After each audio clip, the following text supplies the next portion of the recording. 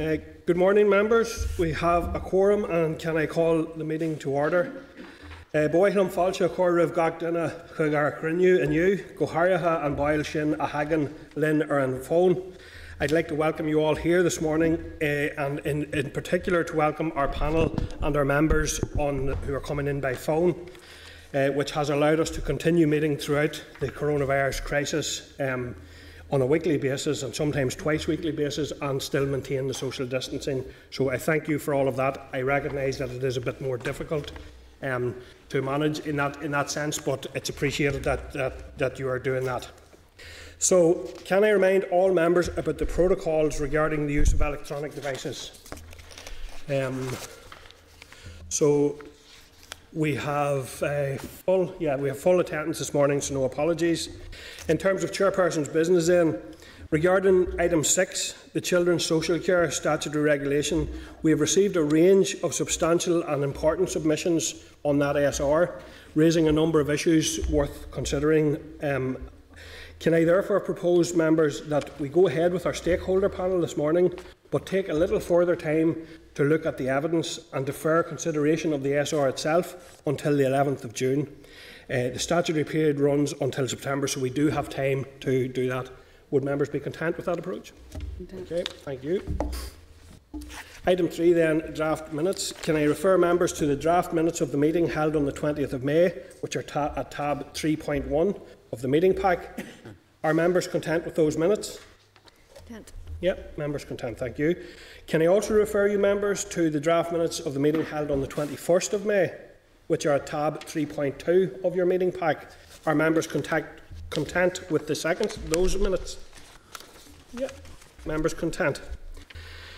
Okay, I advise members that there are no matters arising. So we're moving on then to item 5, which is our COVID-19 disease response work. The impact today, we're looking at the very important area of the impact of the pandemic on children, and we've asked a range of stakeholders to brief us this morning. I refer members to papers at tab 5 of the pack and tab 5 of the table of papers. Can I advise members that representatives from organisations in the children and young people sector are here today via teleconference to brief the committee on issues of child protection and well-being arising from the pandemic.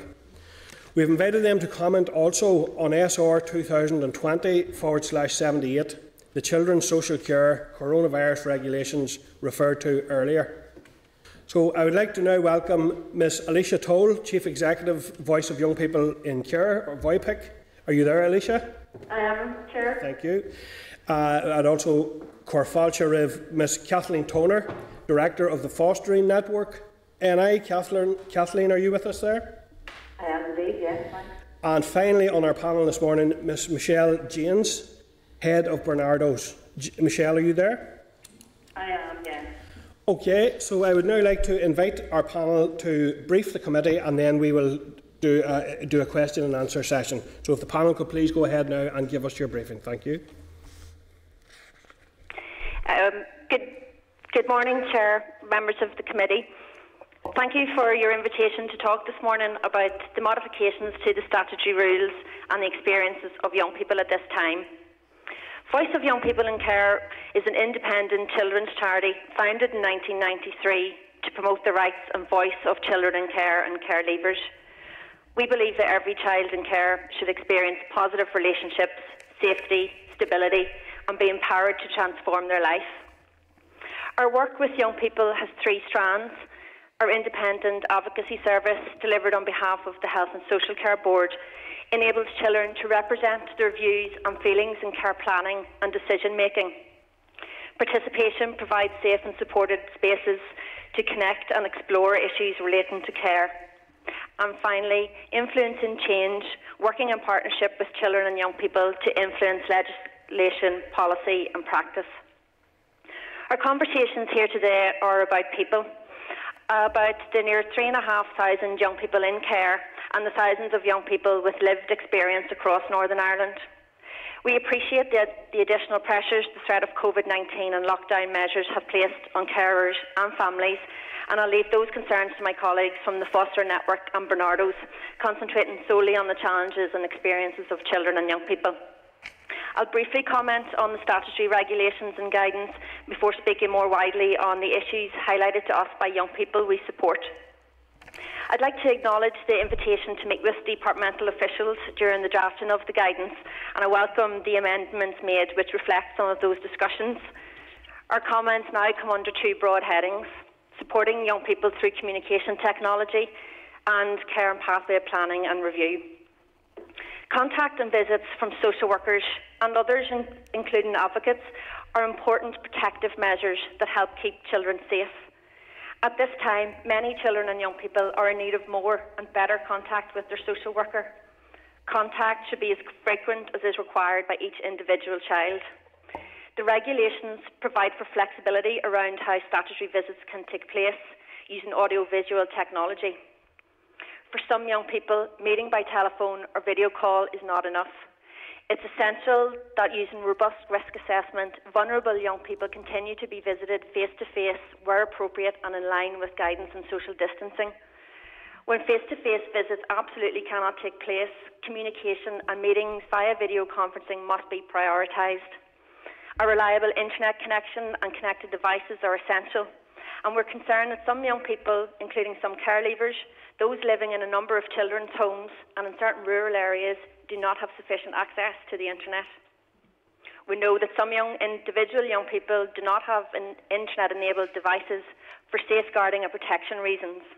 And while it's right to be cautious about access to the internet for more vulnerable young people, we have to recognise how essential it is in light of the current situation. It's not acceptable for any young person to be denied at least limited access to the internet, and we'd call on the Trust to develop risk management plans for young people's online access, which does not include its total removal. This new move to methods of communication and practice represents a huge cultural shift in children's services. Trusts must be fully resourced and supported to make this change, with investment in services alongside training and support for staff and carers to ensure they have the appropriate equipment, technology and skills to engage young people, involve them in decision making and help them enjoy contact with family and friends. The review of a child's care plan or a young adult's pathway plan is the most important mechanism for involving them in decisions being made about their life. It's a key forum whereby they can exercise the right to participate and access other rights and entitlements. Most young people we spoke to understand the need for flexibility at this time. We acknowledge that guidance says extensions to the pathway plan review timescales should only happen when they're needed. We strongly advocate that review meetings must take place within normal timescales if practicable, or sooner if circumstances change, new risks are identified, or if requested by a young person. We ask trusts to ensure that where a decision is made to delay, this will be evidenced and communicated to the young person affected. Where a child wants to attend and participate in a review meeting, they must be facilitated to do so and offered advocacy support to take part. In the early stages of lockdown, young people were anxious and worried about the spread of the virus and the implications of lockdown and contact with family and friends. They found it difficult to understand why their non-care experienced peers were allowed to move between households of separated parents. Relationships with carers came under pressure when some people, young people, ignored restrictions. As time has progressed, young people are more informed and generally understand the restrictions and the rationale for these. They have adapted reasonably well and have sought out ways to combat loneliness, stay active and entertained while staying home. Most young people have had multiple contacts with their social worker since the lockdown began, usually on the phone. The importance of visual communication for a child or young person cannot be underestimated, especially for those with communication difficulties. For those young people who'd participated in a review meeting via Zoom, most were happy with it. Some prefer using video conferencing to being in a room full of people, while others felt the meeting was rushed and not allowed to develop properly. Through all our conversations, it's clear what young people miss most is friends and family. Many are worried about older relatives or those with health concerns they're unable to visit. Their experience of new ways of having family time and contact varies across the region. For many, it's limited to telephone contact. As time has progressed, video platforms are being utilised. However, more effort is required to increase the availability and access to these. For a few young people, audiovisual technology is intimidating and makes them feel awkward, and so they don't use it to keep in contact with friends or family. This puts them at even greater risk of isolation, loneliness, poor mental health and well-being. As we move through the pandemic, we must be sure to capture the learning from this time. How we use technology to enhance our work with young people is one key area. While it must never be seen as a substitute for face-to-face contact, we have much to learn from our experience during these months. Young people of school age tell us they continue to be engaged in education, receiving packs of work from schools and regular contact with teachers. The amount of time spent on schooling varies, with most doing between 2 and 4 hours per day. While they miss the social aspects of school and acknowledge that face-to-face learning is preferable, most were content with how they are currently receiving education. We know that there are specific challenges for young people who have left care. We must ensure that they all have the support and the resources required to be safe and to keep well. We have to support their mental health and emotional well-being. Some are struggling to cope with the circumstances and have resorted to alternative but harmful coping strategies, which only serves to further impact emotional health and well-being. It's important no young person is forced out to move where they live, to age out of services, or have to make crucial life decisions at this time. As we move through this phase of the pandemic, robust arrangements must be put in place to capture data and monitor the impact on children and young people in care and care leavers. Through our ongoing relationship-based practice with young people, VOIPIC is ideally placed to support this work. This data and information will assist the review and the impact of changes made on children and families and will inform future planning. VOIPIC continues to support children and young people in and moving through care at this time. We believe that every child in care should have positive relationships, safety and stability, be empowered to transform their lives, even in these most uncertain and challenging of times. Thank you. Thank you. And then Kathleen, are you there as well? And do you want to present to the committee also? Yes, thank you. Good morning, Chair and members of the committee, and thank you also for the opportunity to address the committee today. As you said, I'm Kathleen Toner and I'm the Director of the Fostering Network in Northern Ireland, and the Fostering Network is the UK's leading charity for foster care, and transforming children's lives is very much at the heart of everything we do. As a membership organisation also, we bring together individuals and services involved in foster care right across the North and throughout the UK to effect positive change to improve the lives of children and young people in foster care. In Northern Ireland, all 5 health and social care trusts and all independent voluntary fostering providers are members of our organisation, and 100% of all of their approved foster and kinship foster carers, approximately 2,700 carers, are all. We have very much based our comments from those themes are wise, mostly our views on the temporary regulation. Families. Kathleen, we're kind of losing you there. You've gone very indistinct. Can you hold? Okay, can you hear me now? Yeah, that's better. And actually, just in general, for members of the panel, it's better if you have access to earphones or a headset. That's usually better, but that's better now, Kathleen, if you can keep that. I have my headset on here, so hopefully, is that any better now? Yes, I think that's better now, yeah. Okay, thank you. Yeah. Do you need me to go back over any of this, Chair? Just please do start again, Kathleen, yes. Okay, no problem. So I started off just by thanking you for the opportunity, and just to say that the Fostering Network is the UK's leading foster care charity, with transforming children's lives being at the heart of everything we do. As a membership organisation, we bring together individuals and services involved in foster care right across the North and across the UK to effect positive change to improve the lives of children and young people in foster care. In Northern Ireland, all health and social care trusts and all independent voluntary fostering providers are members of our organisation, and 100% of their approved foster and kinship foster carers, approximately 2,700, are members, and our comments are based on evidence drawn from them. You will have seen our submission to the committee, which details more fully our views on the temporary regulation, the impact of the pandemic on fostering families, and some thoughts on emerging from lockdown. But in the time allotted to me this morning, I'll make some comments about the temporary modification of the Children's Social Care Regs, highlight the need for a comprehensive review of fostering regulations here, and comment on the impact of the pandemic on children in foster care. In relation to the temporary measures which came into force on the 6th of May, we note amendments made by the Department following consultation with stakeholders. Given that the temporary rules remove the requirement to have a final enhanced disclosure certificate in order to finalise foster care approval, we were reassured to know that these changes will be focused on the child's best interests, will be time limited, subject to monitoring and scrutiny, and will only be used in exceptional circumstances. We're not still fully, obviously, out of the lockdown period of this pandemic, and we're all aware of the warnings of a second and possibly third surge until we find a vaccine. As such, it's important that all government agencies work in partnership collaboratively with statutory partners and other partners and stakeholders to identify the lessons of this period and ensure plans are in place for future outbreaks. As an organisation, it has been interesting for us to see amendments to foster care regulation being taken forward.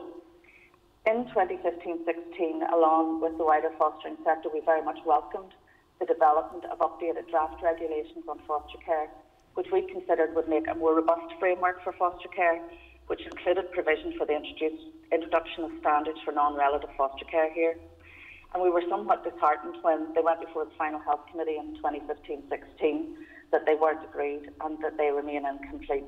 We feel these would have been helpful framework at this particular time of pandemic, and we would welcome progress towards these being implemented. You will know that Alicia talked about the numbers of children who are in care, and almost 2,700 of those children currently live in fostering households. And each one of those children has their own story, their own unique circumstances, their own experiences, their own needs. Over the last 8 to 10 weeks, we've heard a variety of experiences from our foster and kinship foster care members about the impact of the pandemic. Many reported their house has not been impacted in any particularly negative way and did note positive aspects such as spending quality time with family, enjoying the good weather, not having the pressures of school was bringing them closer together and enabled them to engage in family activities. However, others did report they had concerns about their family's health and safety. And while contact with birth families moved very quickly and often successfully online, there is no doubt that it didn't work for all children. Families in fostering families had concerns about managing homeschooling and about access to resources. Within the fostering network, we deliver fostering attainment and achievement service which aims to improve the educational outcomes of looked after children in foster care using foster carers as primary educators. And over the last number of weeks, we've been in touch with hundreds of those families, and we've worked hard to provide emergency IT equipment to ensure young people could access online materials, do schoolwork and continue to engage with learning. Again, some young people have enjoyed this but found it less stressful than school, which for many children in foster care can be a challenging space. However, some miss the daily structure and routine at school, the social aspects of meeting friends. They felt isolated. Some disengaged, and this caused their foster carers to express concerns about the missing out on school, but it also did lead in some situations to more challenging behaviour. While lockdown has created space and time for children to bond with their foster carers and their families, to connect and in some cases to reconnect, there remains concerns about children's emotional health and well-being as we emerge from lockdown. Educational outcomes for looked after children continue to be much lower than those for the general population for a variety of reasons: emotional difficulties, the impact of abuse or neglect, frequent changes of school, attachment issues, the impact of trauma. We believe that returning to school will have to be really carefully managed, and emotional health and well-being will need to be a clear priority. A traumatised child will struggle to learn in any environment, at home or in school, so a trauma-informed approach will be absolutely vital. In conclusion, there is still some way, as we know, to go before we return to normal, and the full impacts of the coronavirus are not yet known. Working together has never been more important, and listening to and learning from those impacted is absolutely essential and provides a crucial learning opportunity to discover and implement new and better ways to support children in care and look after them better. Thank you. Thank you, Kathleen. And we'll go now finally then to Michelle. Michelle, are you there, and can you go ahead and present to the committee, please? Yes, good morning, Chair and members of the committee, and thank you for the invitation to speak to the committee today on the impact of the COVID-19 pandemic on children and young people. As you said, my name is Michelle James. I'm the head of Barnardo's Northern Ireland. Barnardo's is the largest children's charity in Northern Ireland, with more than 40 services delivering support to around 12,000 children, young people and families each year. We work in a trauma-informed way across a diverse range of areas, including mental health and well-being, child sexual abuse, children who are looked after or leaving care, disability, refugee integration and family support. The committee will have received our written response to the Children's Social Care Coronavirus Regulations. I'll not repeat the detail of these points here, and many have already been raised, but I do wish to highlight that while we recognise the current challenges, it's essential that the needs, rights and voice of the child must be central to any changes. Any changes should be closely monitored to ensure that they are not detrimental to the well-being of our most vulnerable children, and we'd urge the committee to ensure these are temporary changes and will be reversed sooner if found to be harmful. This pandemic has presented a challenge like no other in Barnardo's history.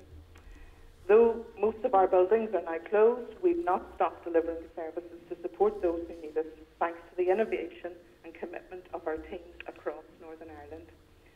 Coronavirus has had an impact on every service we deliver and on every age group we work with.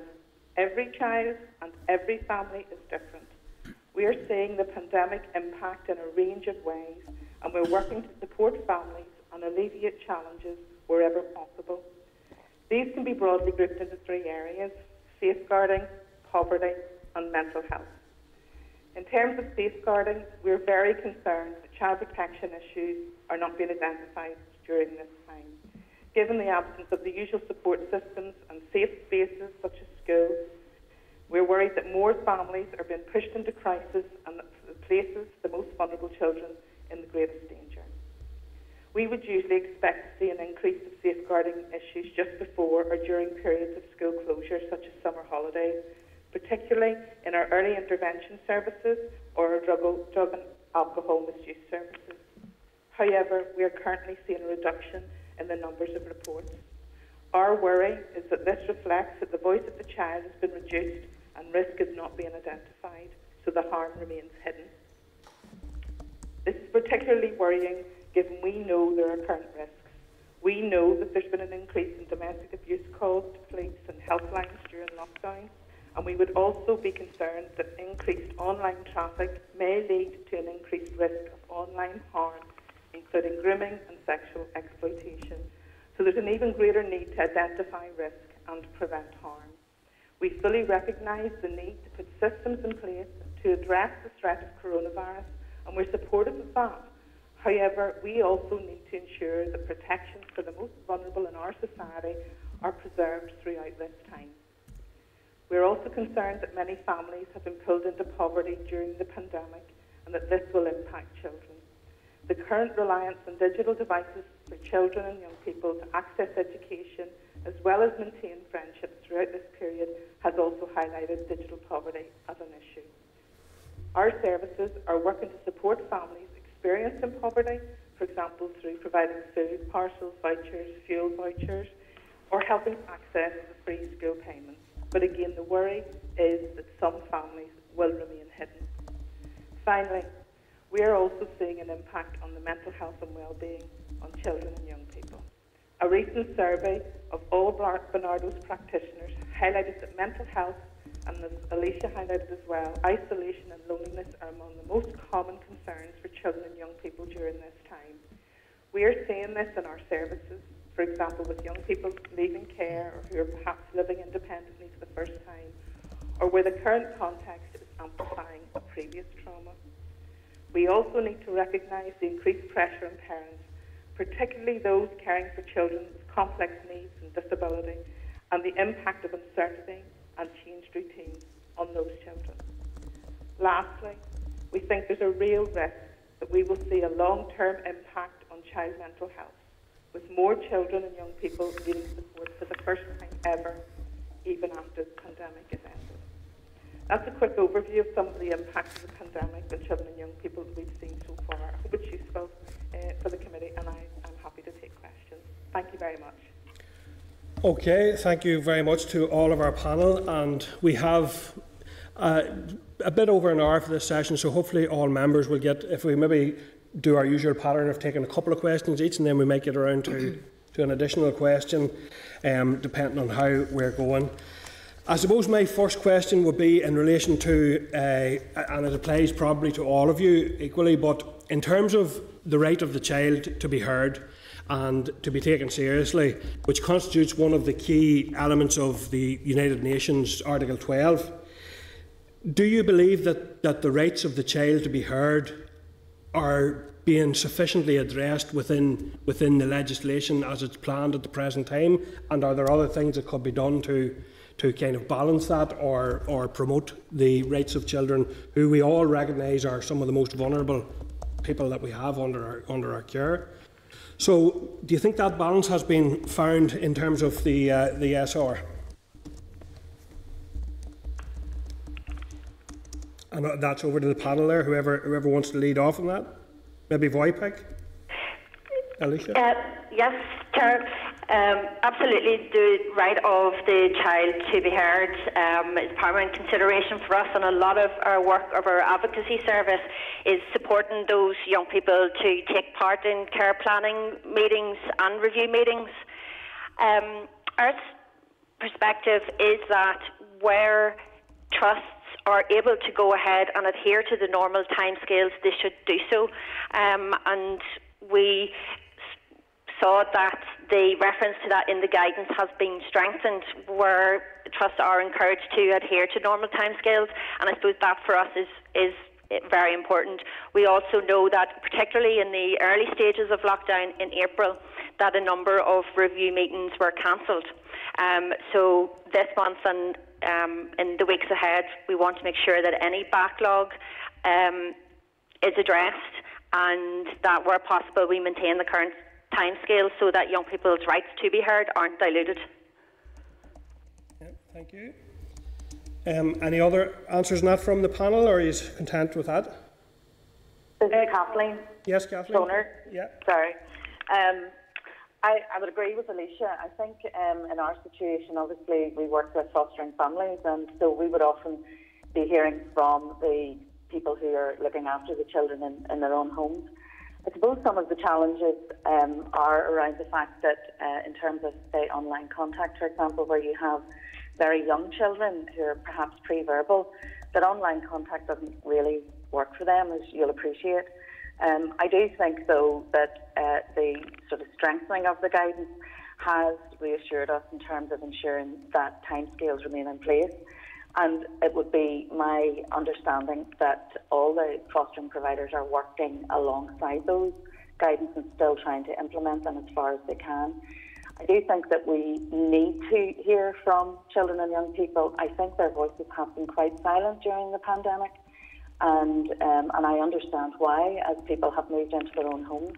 But I don't think it has been particularly a feature of our sort of public debate. And I do think that there is scope for that perhaps to happen as we move forward into the beginning of our lockdown being lifted. Okay, thank you. Yes? Here, I'll just come in very briefly. I agree with both Alicia and Kathleen there. I suppose just in terms of ensuring the ongoing hearing of the voice of the child,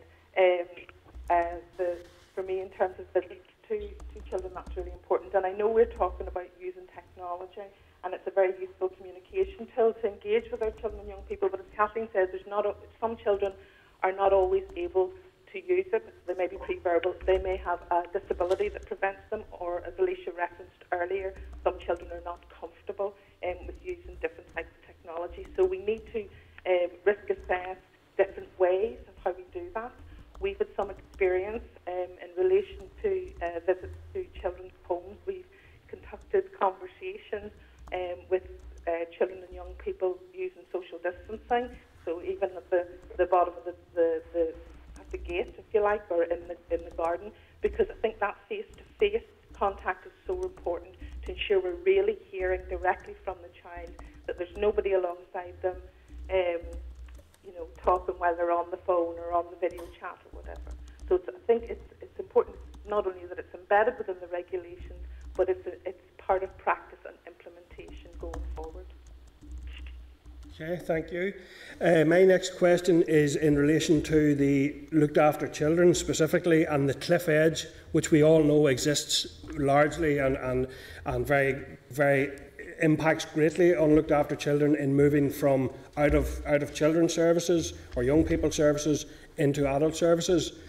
Is there a concern that this could exacerbate that problem if not correctly dealt with, and put already disadvantaged and marginalised young people at further risk of falling out of services or falling between services? Would there be a concern, and are there suggestions of ways that could mitigate that risk? I'll start there with VIPEC maybe as well on that one. Yes, thank you, Chair. Well, I think those issues that you've highlighted there, that movement from children's services into adult services, there was already difficulties there before COVID-19 and the processes, so I think that is part of the need to gather good quality data and information directly from young people about the impact, to see what exactly has been their experience in these at this moment in time moving to services. We know that young people can find that move from children into, for example, adult mental health services. There can be very difficult, and they often want and need a period of transition. But I recognise also that there has been work ongoing within the health board to address the model of care in mental health in particular. Thank you. And does any of the other panellists want to take that? If I could just say something, Chair, and Kathleen Toner again. Yeah, Kathleen. I think that young people who are living in foster care who are over the age of 18 are under the GEM scheme, which is Going the Extra Mile scheme. And usually young people are in that service because they are in employment, training or education. I do understand that I think some of the wider regulations, not necessarily these particular ones, do allow for any disruption around the education of young people. I know that it is something that we have looked at right across our organisation in terms of post-18 care, with disruption to further and higher education and training institutions, etc. We're really not clear if young people are going to actually be able to avail of opportunities made available to them. And certainly this would be the time of year when they're getting offers or they're looking at future options. And I think that in terms of education and training and employment opportunities, we need to be very vigilant around making sure that those young people don't, as you say, fall off that cliff edge. That is a possibility. Thank you. And Michelle, did you want to contribute anything on that? Yes, just briefly. Just to say, I feel very strongly that our children who are in care, leaving care, should be afforded the same opportunities as those who are not in care.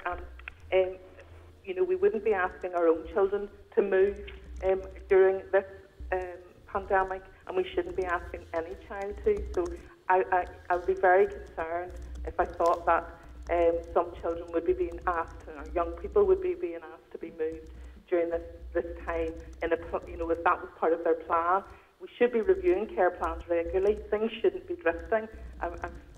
But children shouldn't be being asked to move just because they've turned 18. Okay, thank you. On the digital exclusion, and I know Bernardus have addressed it there, but on the digital exclusion, you've identified particular communication challenges, particular risks that might arise from that. But there's also the issue of geographic digital exclusion in terms of rural broadband and the ability to participate in Zoom meetings or meetings of that nature.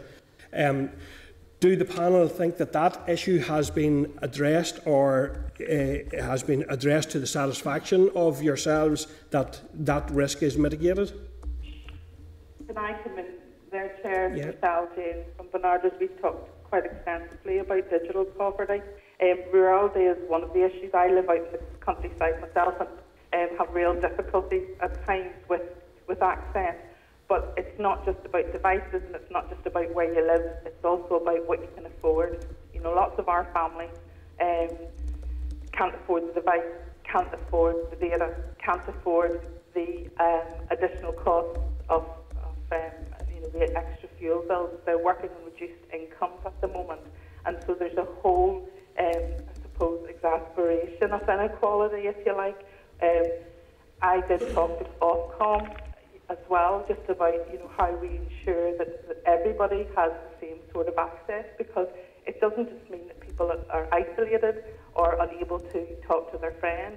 It means that our children and young people are not able to access some of the education resources that have been put in place, and we need to be pushing a bit more for that. I know we really welcome the Education Minister's proposal around the devices, but it's not just about devices, as you say. It's about where people live, whether the internet connection is sufficient, and whether they can actually afford to have it, because people are, at the minute especially, are feeding their children first before they even think about other bills. Okay. And if I could add something, yeah. Chair, it's Alicia from VOIPIC here. And I think, as well as the access and availability, it's also what's important to remember is how we support carers and the adults who are around children on a day-to-day basis, to support them so that they know how to use the technology. Because there's so many different platforms being trialled right now, and we know that some of our carers are maybe older and maybe don't have that technical ability. So how we can support them to get that knowledge and help them to learn some of the skills to engage young people online. It does take a different skill set and practice really in using these new technologies to be able to really involve young people, engage them well, and make sure that their voice is being heard. Thank you. Okay, thank you for those responses. I'll now go. I have the first two indications in the room are from Paula and Pam, and then I'm going to go to the phones, and then I'll come back to the room and I have Alex and Colin indicating that stage, and Jerry. So I'll go then to you, Paula. Thank you and good morning, ladies. My first question, I think, is to the lady from Bernardo's. It's around the voice of the child and the hidden harm during this pandemic, and I'm just wondering what you see are possible solutions as we move through the pandemic in terms of gearing up to provide, quite rapid response whenever social distancing and other measures are starting to be lifted. In terms of what support should we be providing organisations like yourself or statutory? Yeah, over to the panel, please, for that one. Yes, thank you for your question. I suppose at the minute, I want to be really clear that while we are not, some of our buildings aren't open, we are continuing to deliver services. We have staff on the front line. Our residential services are all still open, and we're working directly with children in a children's home, in our residential leaving care services, and in our disability short break services. All of our counselling services that are attached to schools are still open, and we've had to adapt those, and we'll continue to do that until somebody says, it's okay, you can come back to the school. I'm worried that even when schools are open, because they'll want to reduce the footfall, that they might not want additional, I suppose, external providers coming into schools. So it may be that we have to continue to offer our counselling services in a different way for the foreseeable future. So I think what we need to be doing, though, is looking at the bigger picture in terms of where counselling is available for our children and young people, because it's not on an equal footing right across Northern Ireland, and it's not available for every age group. So I think we need to be looking at that. Counselling is only one option. I anticipate that the impact on our children and young people is going to be evident for a very long time. So we need to be planning for a longer term intervention, not short bursts. So you can have that for a few months and you can have that for a few months. We need to have really good services available on the longer term. The other bit is that counselling is only one option. Another option is about building resilience within our children, and there's a number of really good programs and supports out there that we could be doing, working alongside schools. Kathleen talked earlier about working better together, and that's the only way that we're going to be able to help our children and young people whenever things open up. So you're right, Paula, it does need to be rapid. We are thinking, we're talking to our services every week about what we need to do. What are our children and young people telling us? There's a whole range, and one size isn't going to fit all. So we need to think very carefully, not on our own, but alongside our children, our young people and their families, and alongside our partners and other stakeholders within the community. Thank you. If perhaps I could add to that, this is Kathleen. I think we've looked at the capacity of our sector, and I don't think there's any doubt we're going to see an increase in referrals to children's services as lockdown starts to lift. And I suppose from our perspective, that could potentially mean that there's a greater need for people to look after children. So if our numbers of young people coming into care increases, we will need to have the resources in place to enable us to respond. And for the last number of years, recruitment for foster carers has been quite challenging. Interestingly, during the pandemic, all the fostering providers, statutory and independent, have indicated to us that they have seen something of an increase in inquiries from people who wish to consider foster care. And that is something that we haven't perhaps seen for a while, and I think it's indicative of the fact that people are wanting to give back something in these very unusual circumstances. But we would need to have a targeted approach, and we would need to ensure that the provisions are in place to enable recruitment of foster carers and approval of foster carers to happen rapidly if there is a further surge. I also think that we have emerging needs that some of us maybe haven't even thought about yet, and assessment is never going to be more important as well.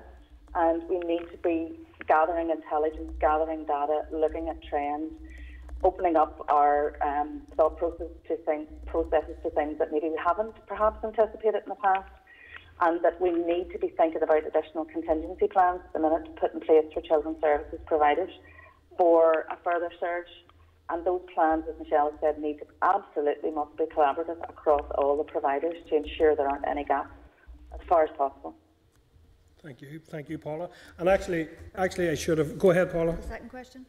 I thought that was the second question. Go ahead. Okay, no, well, it was more just around, just to get a wee bit more information then in terms of the draft regulations for fostering. And as you said, it was 2015-16, and I'm just wondering why they've been stuck in the system for so long. Hello? Can you hear us? Can you hear us? Did you hear Paula's question there? No. No. I was focused towards Kathleen. It was to do with the draft regulations around fostering, and I was just wondering why they've been stuck in the system since 2015-16. If you can give us a wee bit more information on that, because that was in the last mandate. Well, I guess they went to the very last Health Committee, Paula, of the last mandate, and it is a very large schedule of regulations, and the committee at that point wanted more information. And because that was the last Health Committee, regrettably there wasn't one for several years after that. So, and I think that fostering services and indeed the department have worked really hard to try and put provisions in place to enable us to continue to deliver services. But those regulations, really, we would welcome them being brought forward as soon as reasonably practicable, because they will put in place a series of standards for foster care that we can look to and work towards. Our regs are currently 1996, and it would be a really, really welcome development that we could see those being taken forward perhaps over the next period. Thank you. And actually, I was going to say there, I should have actually at the outset declared my own interest in terms of this area, that I have worked as a social worker in the past and still on a career break from that career, but also that I would have worked, I think, with every one of your organisations in that sense, and would have, in common with many, would have very much welcomed the input and the expertise and the services that you bring. But I just wanted to declare that now. I should have done earlier. I'll go then across to our Deputy Chair, Pam Cameron. Pam. Thank you, Chair, and thank you, panel, for your presentations this morning. And we do appreciate the good work that you're doing, working with children and young people. Just a brief comment first in terms of the conversation around the digital exclusion and access to equipment and data, etc. I'm just kind of noting that Department of Education are are working with BT to provide dongle devices, to provide around 10 gig of data per child in areas where access provision is low. So I think there's an opportunity there, along with a provision of equipment, of course, that could be looked at in terms of, I'm sure most of those children and young people will be affected in their schooling just as much as in this instance. So I think that's something that could be looked at possibly going forward.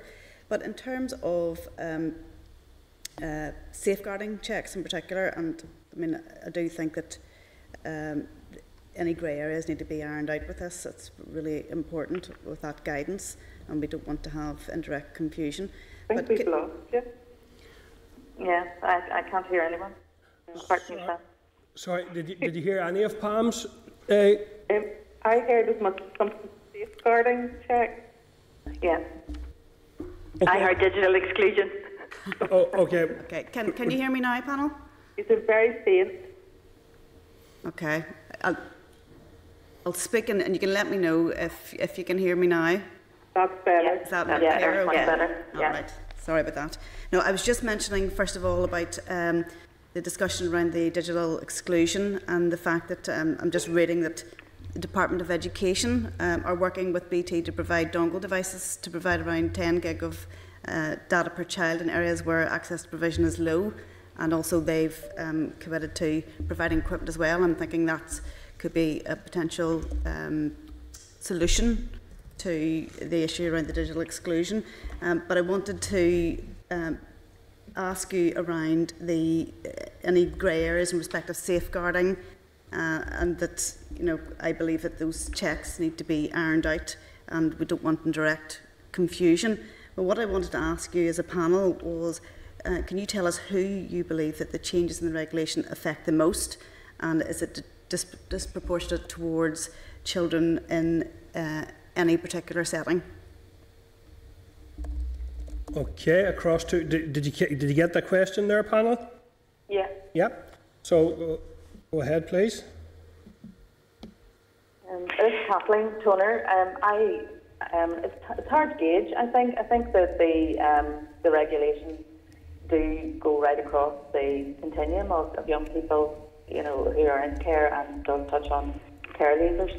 So I'm not sure that there's any one particular group or age range. Maybe some of the other panel members might have a view on that. Yeah, this is Alicia from VOIPEC.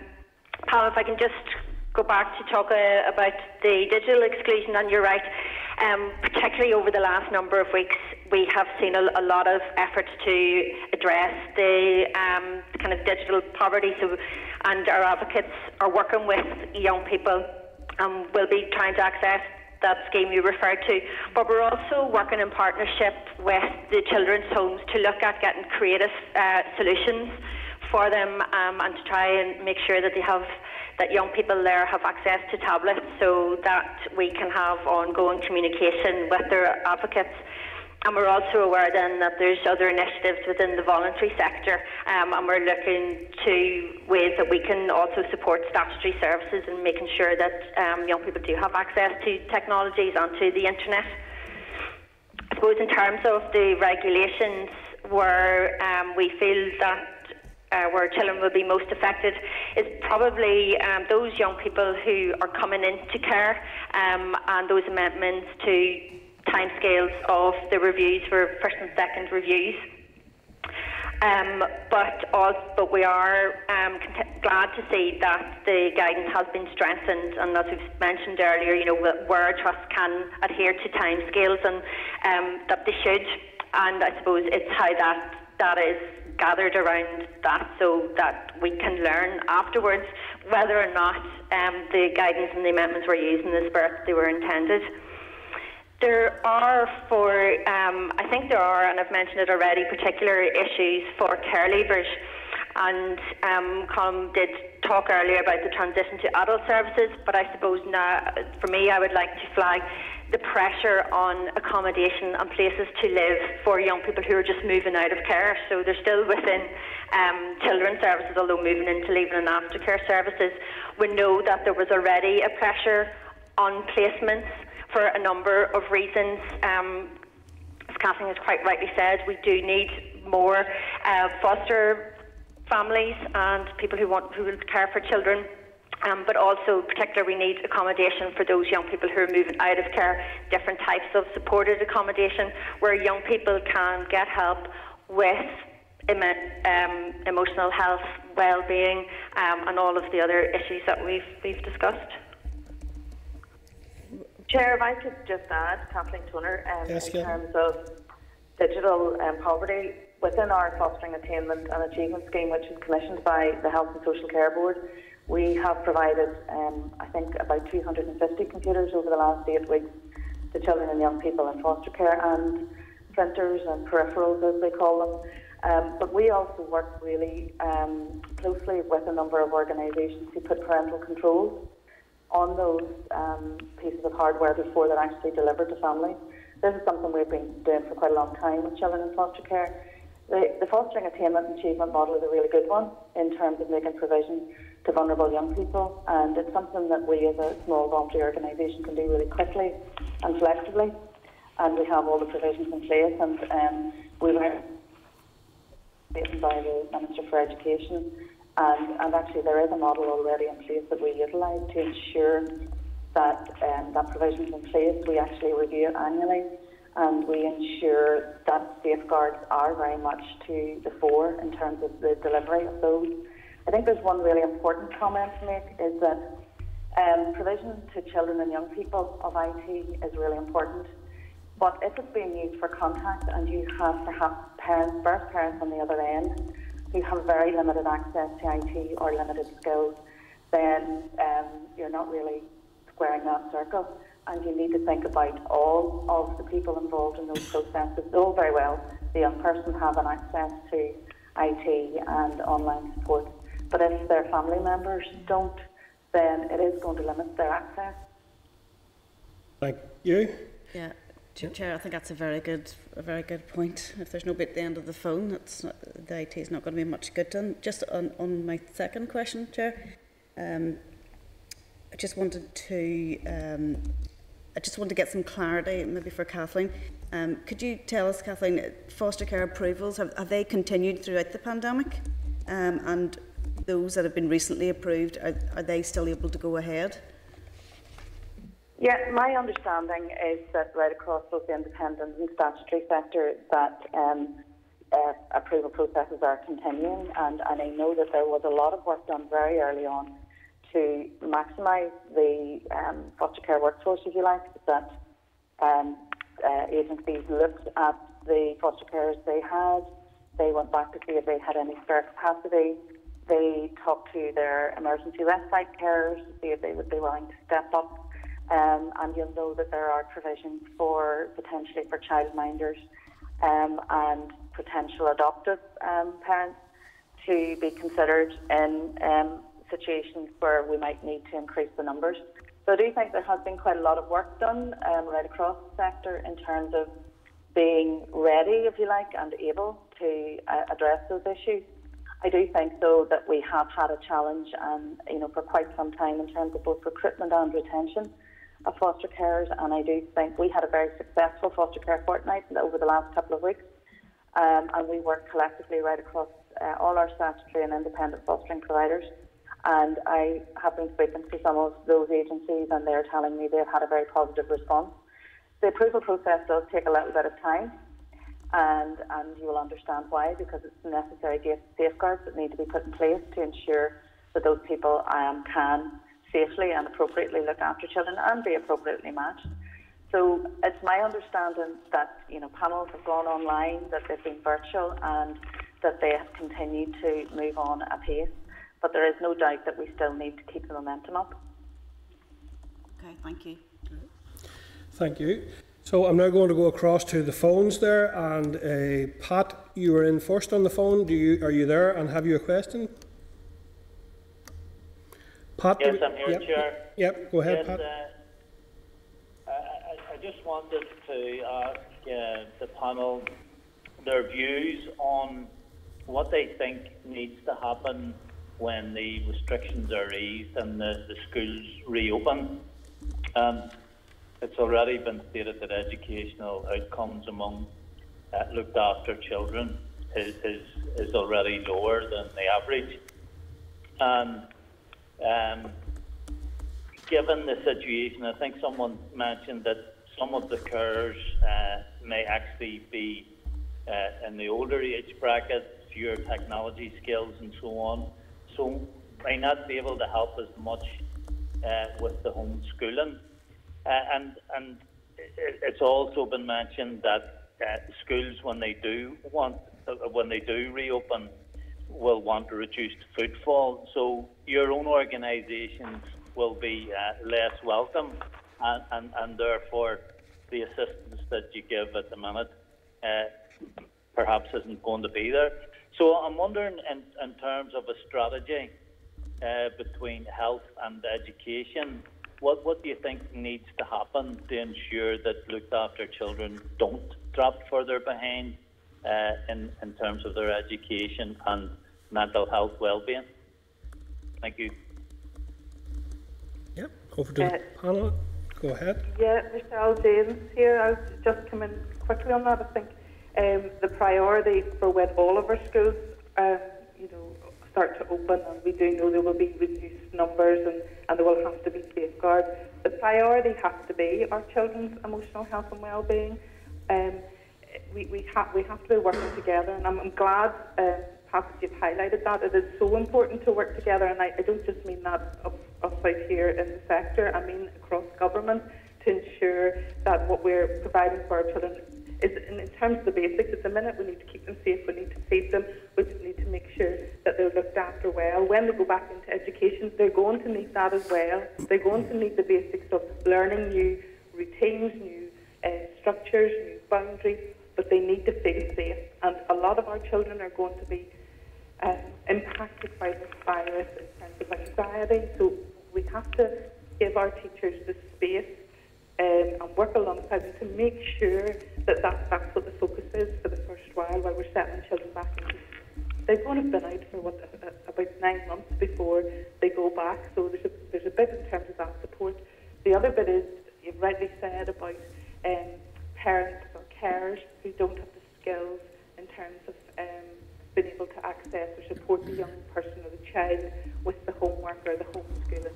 And we've seen that not just across our children who are fostered or in residential, but also where our children have special needs or have disabilities, where special schools haven't been open and there hasn't been the additional support, or where English isn't the first language. A lot of our families from the refugee communities, where lots of information was sent home, it was all in English, and we've had to work really hard and quickly with them to ensure they could understand what they're supposed to be doing with our children. So there's lots of challenges that are out there. So it's about skilling up our parents, it's about ensuring our teachers aren't worried about getting raising attainment levels immediately. It's about getting our children back into the routines and the safety and the structure of the school so they feel safe, and that should be the priority. Yeah. Any other panel contributions on that? Sorry, Alicia, go on ahead. Go ahead, Kathleen. Sorry, within our service, Foster Attainment and Achievement, we actually do have some resource to build capacity with foster carers and in the kinship foster carers. And it may be that some of the resources need to increase and we need to target them more. I think we need to be, again, gathering the evidence and the information as to what people need and how they can support their children and young people most appropriately. I think the absolute focus must be on emotional health and well-being. The provisions at the minute do allow for children who are in foster care to attend school. I think that there are concerns that children have felt quite cocooned and very safe in many ways at home. And there is a fear and anxiety, not just among the children, but amongst birth parents and indeed carers for the safety of their children going back. We absolutely have to address that. Opening schools in and of itself is not going to resolve the problem. We have a job to do in terms of ensuring that people feel comfortable and reassured that the needs of their young people will be addressed. The emotional need of looking after children is something that can often hinder their capacity to learn. and that can show then in their educational outcomes. And we have to learn the lessons of this period, and we have to take on board the impact of trauma on children's ability to learn. The Education Authority do have a children looked after service, and they do have an education champion, and that service is really quite new. And I think that there are those agencies who are providing educational support of that perhaps looking at how we resource those additionally as additional needs emerge. Thank you. And Pat, do you have a second question then? No, that's grand, Chair. Thank you. Okay. I'll go then to Orlia on the phone. Orlia, are you there? And do you have your question? Yes, thank you, Chair. And if I could, I just have a specific question for each of the panel, just on the back of their presentations, if that's okay. Yeah, go ahead. Okay, thank you. So, Alicia, you had touched on the issue around the data and, trying to collate the information to assist in review of any future changes. But my question to you is, do you have any data collated at present on, you had mentioned the volume of how many children you feel may be in need of more contact in this particular period, the number of face-to-face visits, some of those are still continuing, so do we know how many that would be? And just finally, the number of children who you think may be at a disadvantage presently as a result of not having any internet access. So that's my question to Alicia, please. Yep. And Kathleen... We'll get an answer on that, and then we'll come back to you for the next question. Okay, sorry, thank you. Thank you. Okay. Yeah, Alicia, please. Yeah, okay. But some of that data that you're referring to would be part of the normal data collection undertaken by the trusts and the health board in terms of when statutory visits are taking place and the review meetings. We are gathering a huge amount of data at the moment, and you'll appreciate we're a reasonably small charity. We're all working remotely, so it is taking some time for us just to collate all of that. I know when I look at our own organisation statistics, even for April and in particular for our advocacy service, we received as many referrals in April as we would usually receive in a quarter. So we know that there are that young people are facing particular issues and disadvantages. We have, in my conversations with the department, we have offered to continue to keep gathering more qualitative information from young people, so finding out what their experience has been over the last number of weeks. I think one of the other panel members mentioned earlier, there is no one experience. Children and young people are experiencing everything from one end of the continuum to the other. There are young people who are having a positive time, and for some young people, they're not enjoying all their rights and entitlements. So we have committed to, in the weeks ahead, ongoing, to continue to gather data and information, and we'll be sharing that and engaging directly with children and young people on that. Thank you. And Orlia, second question. Yep, thank you, Alicia. That's really helpful. I know the committee would appreciate, just as you're updating any of that data, or as you're doing any of that research, it would be great to see it. So thank you for that. And then Kathleen, you had touched on the regulations themselves and had mentioned just around, obviously, that it would be time limited, subject to scrutiny, and importantly that they would only be used when absolutely necessary and only in exceptional circumstances. So just my question to you, Kathleen, is are you content with the threshold and the detail of what is defining an exceptional circumstance within the regulations, just for to help out the committee in our conversations and passing it? Thank you. I think the overall principle, Orla, is really looking at the keeping the child at the centre of this. It's really important that the needs of each individual child is risk assessed.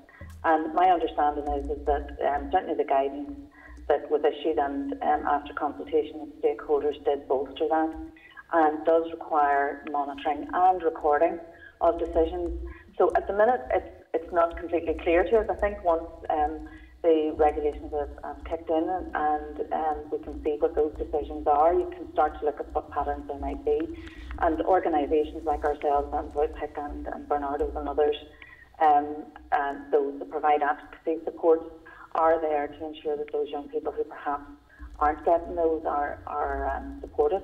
But I do think that the emergency provisions have been very clear that the needs of the child have to be absolutely paramount, and risk assessment goes alongside that.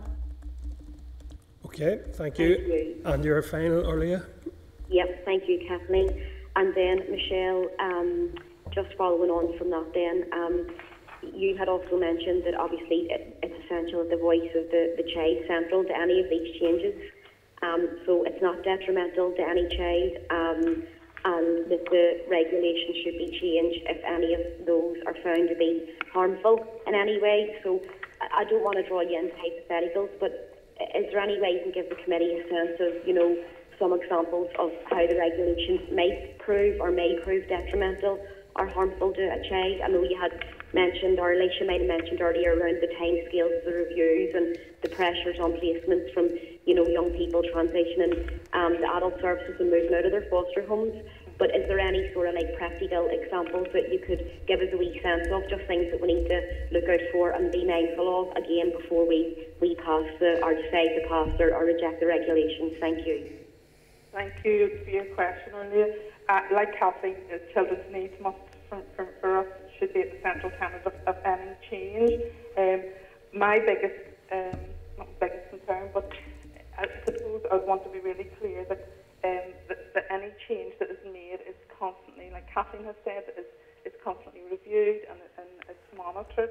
I suppose like Alicia said earlier on, I'm concerned about children who are coming into care for the first time. I don't want them to experience any drift in terms of their care planning, and I think actually their care plans need to be reviewed more frequently rather than less. So those would be one of the cohorts. I suppose I don't want to.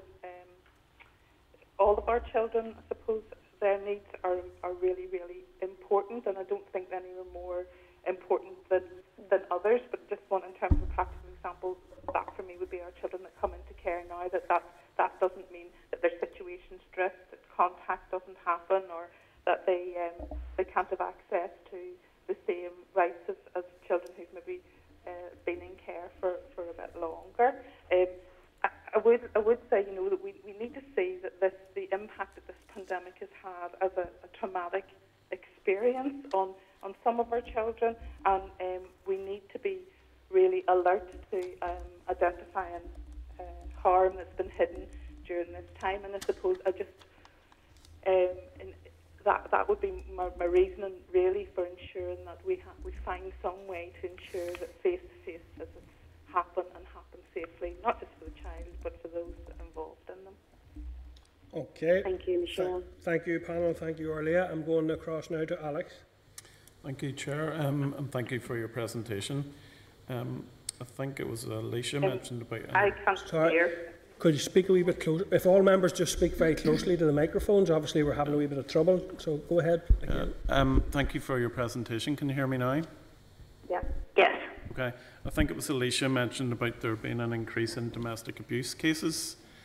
How does that translate in terms of young people and children? Are you seeing a rise in that? And is that then having a knock-on effect in terms of foster care? Is there a problem with the amount of foster carers that we need, and how short are we? That's my first question. Yeah.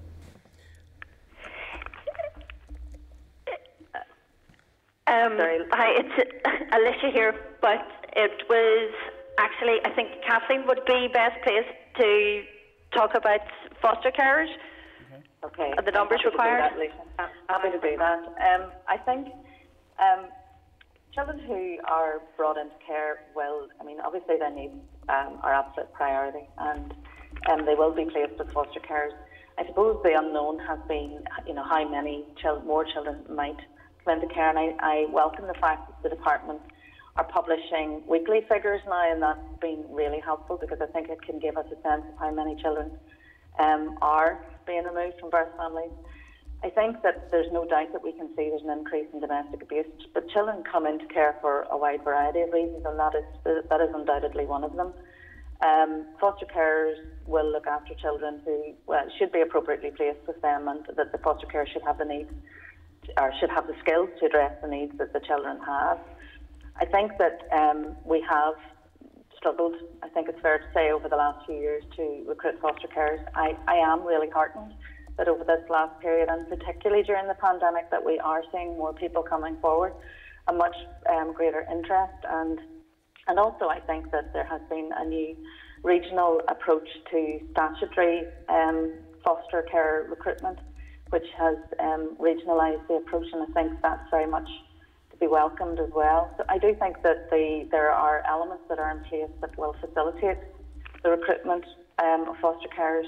I think the challenge will be is that if we get a large number of children coming into care, how do we respond? And but I think at the minute, Alex, just to reassure you, there aren't children who aren't being placed, if you like, because there aren't enough foster carers as such. There are foster carers in the system who do an incredible job, and many children are placed with kinship foster carers, so that retains them within their wider family circle and within their community. And in Northern Ireland, we have approximately 45% of our members who would be approved kinship foster carers. And quite often, as you will appreciate, family members will step forward in a crisis situation. And they are, as a result of policy, they first port of call in many respects to retain the child's connections with their wider family. But that isn't always appropriate, and it isn't always safe. And we do need to continue to maintain a focus on recruitment and retention of foster carers, particularly during this period. Yes, Alex, go ahead. My next question is, what measures are in place or plans in place to help when we come out of the pandemic for young people and children who are suffering from emotional issues and maybe mental health issues to cope when they have to go back out into the world, as it were? Yeah. Across to our panel now. Who wants to lead off on that one? I'm having real difficulty hearing.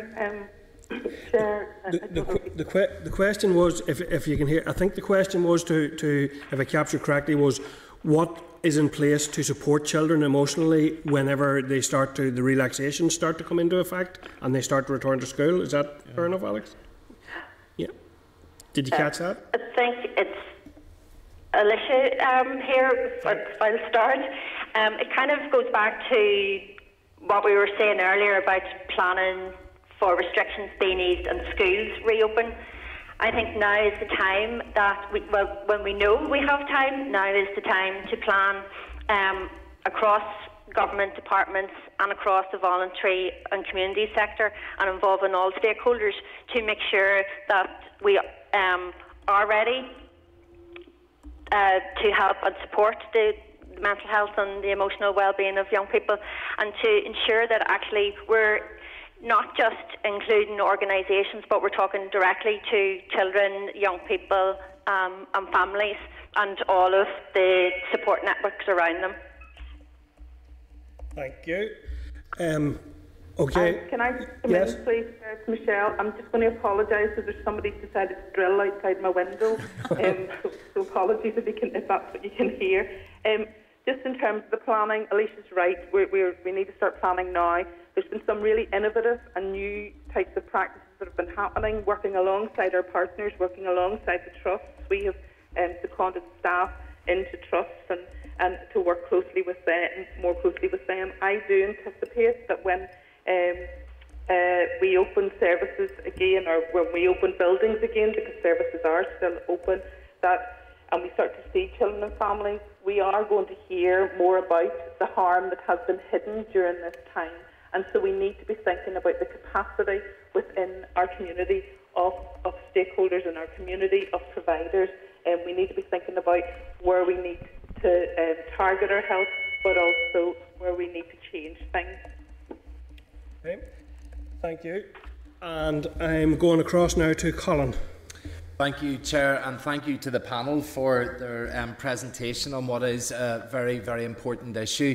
Some of the most fragile and deserving young people in our communities are requiring the attention in the best of times, and it must be incredibly difficult for them and for the people that work with them at the moment. There's also, I suppose, the need for all young people to have socialisation, but obviously in the context of the pandemic where they haven't been able to meet up with friends and peers, and that's probably added to the difficulty. And I did spend nearly 20 years as a youth worker prior to coming into the Assembly, and know just how important it is for young people to be able to get together. And I also, as a member of a Board of Governors of a school, would regularly get updates about the young people within the school that would be on the LAC register, that would be of concern to the school and would be reported on. And I think that role of the school teacher and principal and network within the school has been important. And I was just wondering if you have any evidence that that absence of daily contact with school has created any difficulties, or do you feel that there is inevitably a lot of young people there that are being missed and that referrals are not being passed on because of that lack of contact? Michelle James here in Bernardo. We had a look at some data that we would routinely collate on an annual basis. So we looked at this time last year, or just before we went on summer holidays over the last 3 years, and we would routinely see an increase in referrals of a safeguarding nature at this time, because schools and teachers are they're the best at identifying when we want struggling in school, or where there may be some concerns at home, or relationships are difficult, and before schools would close, they'd be lifted phones and referred them on, and we've seen a drop, like in social services, we've seen a drop in those referrals because there are less people having eyes on our children. And I suppose the concern would be then when schools start to open and to see our children or youth workers or other wider family or other members of the community, that's when we will then get the information about the harm that is currently hidden in amongst those families. Could I just add a comment as Kathleen Toner? I think when you look at the child protection referrals, the highest level of referrals are made by the PSNI, and the second highest levels come from social services themselves. And I think the fact that social services are still operating, that as far as possible they're trying to do face-to-face visits, that those processes are in place. And while schools are a really important aspect of the safeguarding framework, the number of referrals into child protection isn't just as high from schools, but there is no doubt that schools are very much a protective factor. And I do think that once children go back into school, I think the one thing to say is that where schools have been keeping in contact with children, whether it's virtually or sending information out, that has been as a result of maybe perhaps concerns they've had. So they haven't just closed down that antennae.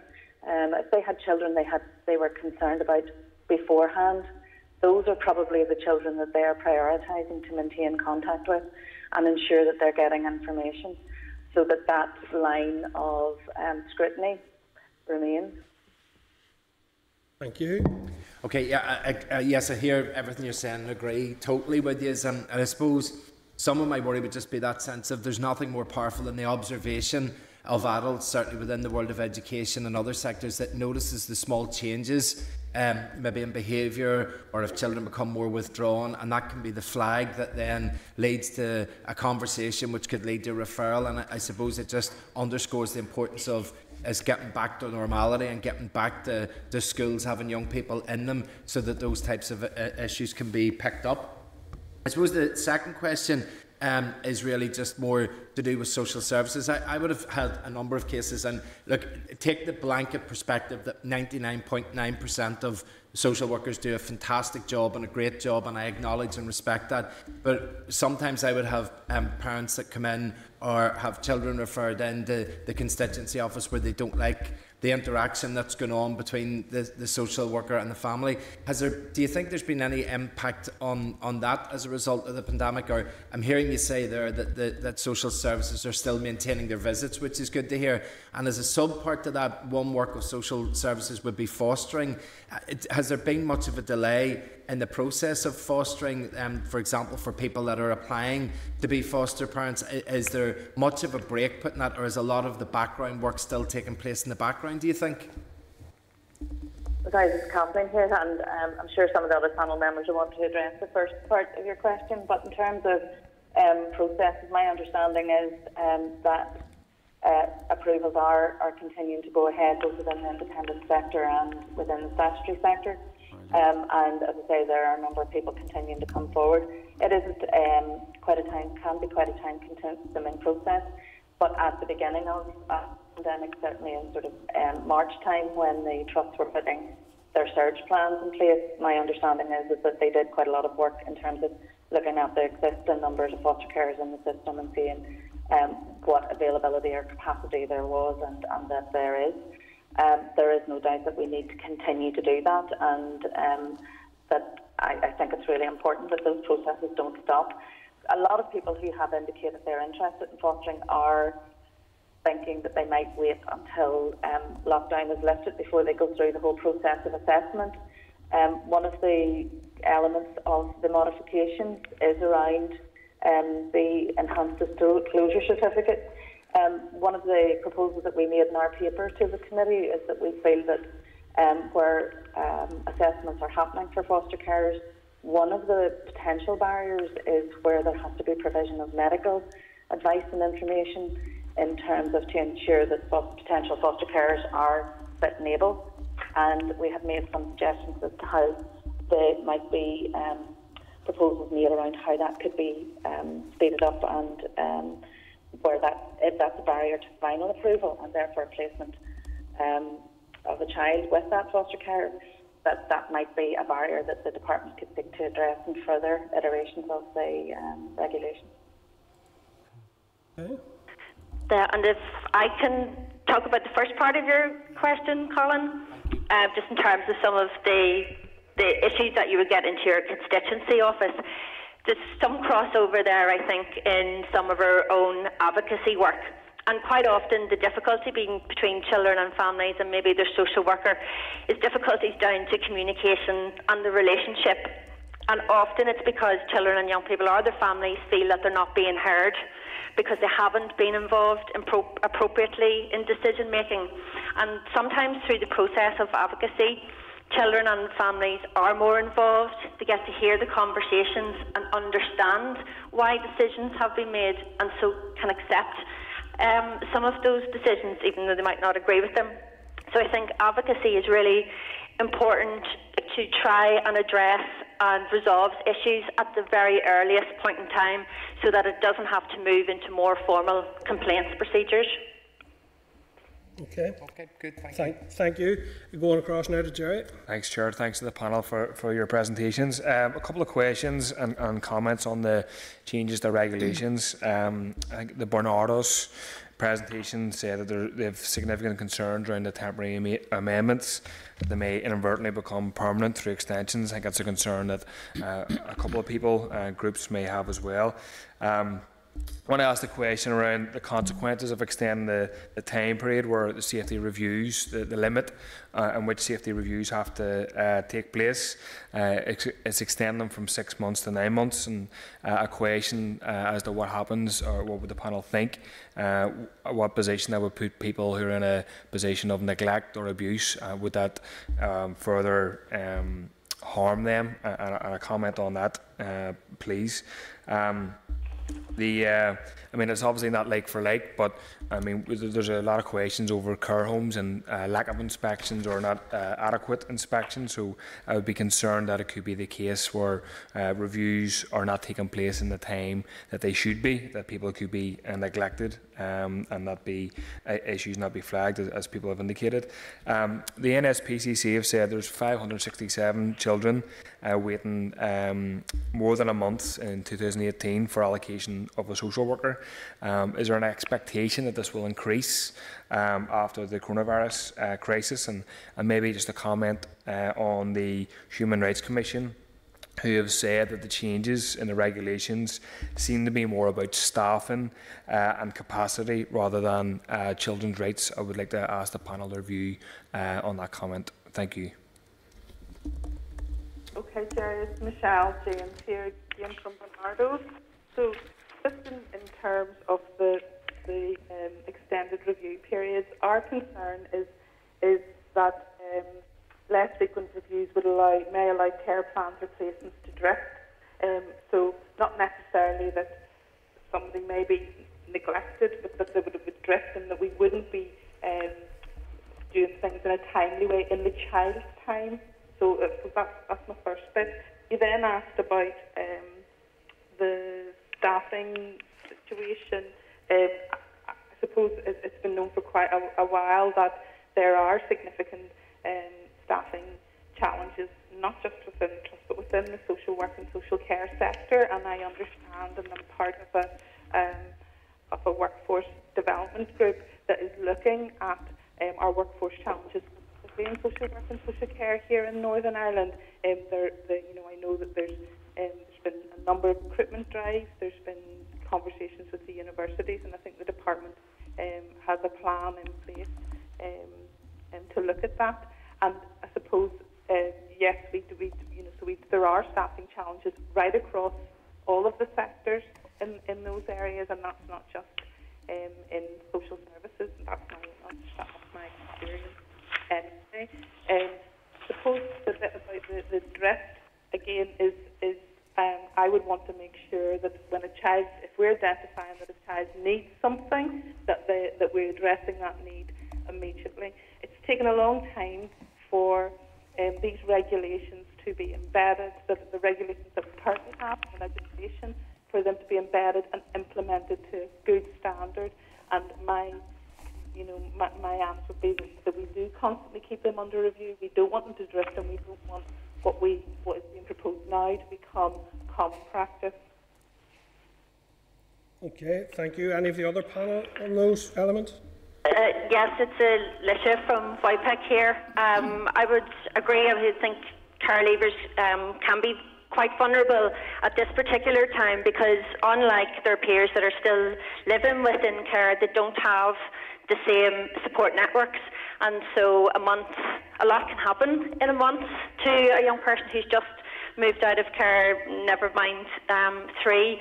So I think, that is why we would ask and strongly would advocate that review meetings take place within the normal timescales or sooner, as suggested by the Human Rights Commission, particularly if new risks are identified and if requested by the young person. And I suppose one of my own agency's tasks is to make sure that young people know that they can request it earlier and that they do have access to advocacy support. Okay. Yeah, and as Kathleen, I would just echo the comments of both Alicia and Michelle. And I do think that not just is there a challenge around the number of social workers in place, but certainly the voluntary and community sectors has been quite hard hit by the pandemic. And in terms of, say, mental health services, for example, lots of organisations out there who would be supplementing the work of the statutory agencies are under quite a bit of pressure. I think that staffing is really crucially important, and it is something that is impacting on delivery of services inevitably. Thank you, panel. And our final questions come from. Thank you, Chair. I'd just like to thank all those speaking this morning for the invaluable work that they do for our young people. My question is, does the panel think that relationships between social workers and other professionals and those under their care need a degree of rebuilding as a consequence of the lockdown? And will this present a difficult challenge for them? I'd like to come in there. It's Alicia from VIPEC. Yep. We have a bit of a mantra in VIPEC where we say relationships with social workers and with other adults is actually the golden thread. It is the one thing that can keep a young person safe and offer them some stability. We said earlier in our presentation that audio-visual technology does not replace face-to-face contact at all. I think it can help enhance it, and it is a good addition. And I would like to see going ahead that we continue to see young people actually having lots more telephone contact and video contact in addition to their face-to-face meetings going forward, because young people actually really value the support and the relationships that they have with social workers. They are, outside of the carers and those adults that are with young people on a day-to-day, the relationship with a social worker is crucial, because that is how that they can access all their rights and entitlements and get any resolution to their issues. Thank you. I would agree with that, Kathleen Toner. I think that relationships are the key of everything, and I think right across all of our society at the minute, we are all struggling with the ways in which we're having to communicate. And I don't know that the damage that you mentioned, I'm not sure if that's the case, but I certainly think it's something that we have to address for everyone. All of our professionals have been potentially adversely impacted as well, and we need to keep that in mind as we move forward and keep those relationships at the heart of everything that's done. Thank you. Michelle James here. I would completely agree with and just echo what Kathleen and Alicia said. To be effective in the long term, all children's social care, social work requires a relationship-based approach. We also, like Alicia, we talk relationships. It's the core. It's what will help children recover, and those relationships with social workers are really, really important. I don't have any evidence to suggest there's damage, but if you haven't seen somebody for a long time, you're going to need to get to know just different ways, different things that have been going on while you've not physically seen them. You know, if you think about it, if you haven't physically seen, you might have seen a child or your daughter or your grandchild on a video chat, but you know, it's different when you've got them straight, right in front of you. So I think when we're able to have more face-to-face, then that will help rebuild relationships. But yes, as Kathleen says, relationships are right at the core, and also really good communication. There's opportunities for learning from the different methods of communication that have been developed over the lockdown period, but that does not replace, that definitely cannot replace what happens face to face, especially for children who, as Kathleen indicated earlier, don't have verbal communication, don't have English, aren't able to communicate because of their disability. I think there's just one thing I would add. I was actually at a meeting in social services yesterday, and there were a lot of social workers there. Social workers, like ourselves, are, work is still continuing. There are people who are going out and doing visits. That service hasn't gone away. It's very much in place. And I think that my experience, certainly working with trust colleagues and independent services colleagues, is that they take that responsibility really very seriously, and there have been some very creative approaches to maintaining contact, whether it's been in a garden or at arm's length, and that has continued to happen even in these very difficult and challenging circumstances. Just best wishes going forward. Thank you.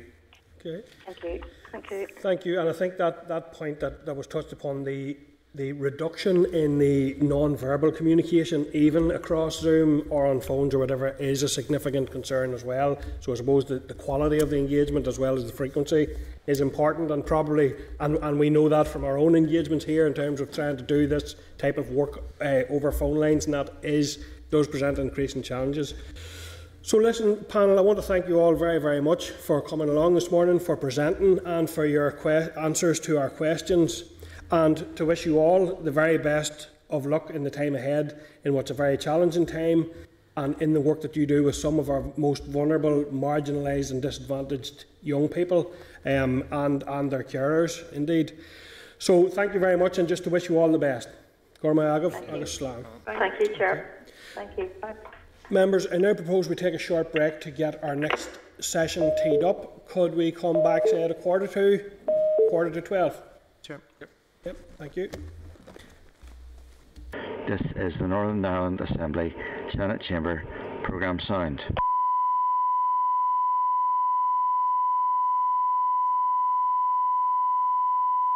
This is the Northern Ireland Assembly Senate Chamber Programme Sound. This is the Northern Ireland Assembly Senate Chamber Programme Sound.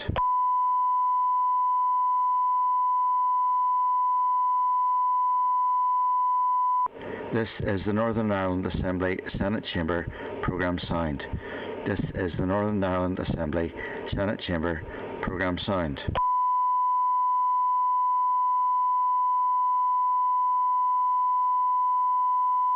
This is the Northern Ireland Assembly Senate Chamber Programme Sound. This is the Northern Ireland Assembly Senate Chamber Programme Sound.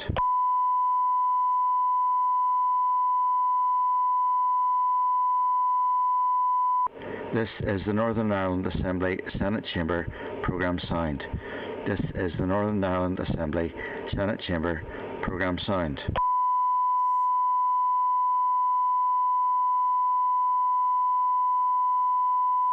This is the Northern Ireland Assembly Senate Chamber Programme Sound. This is the Northern Ireland Assembly Senate Chamber Programme Sound.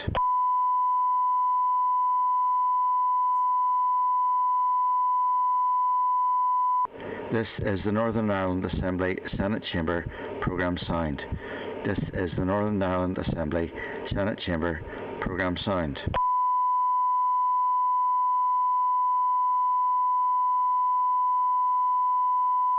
This is the Northern Ireland Assembly Senate Chamber Programme Sound. This is the Northern Ireland Assembly Senate Chamber Programme Sound.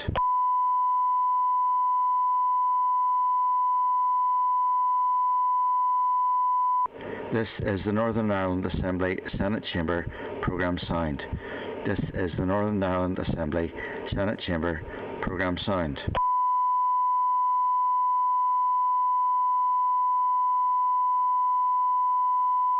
This is the Northern Ireland Assembly Senate Chamber Programme Sound.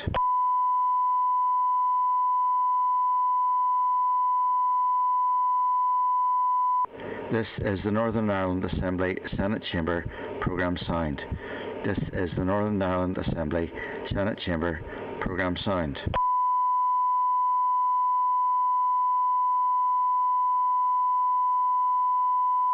This is the Northern Ireland Assembly Senate Chamber Programme Sound. This is the Northern Ireland Assembly Senate Chamber Programme Sound.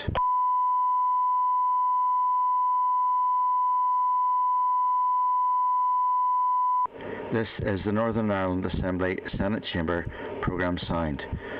This is the Northern Ireland Assembly Senate Chamber Programme Sound. This is the Northern Ireland Assembly Senate Chamber Programme Sound. This is the Northern Ireland Assembly Senate Chamber Programme Sound.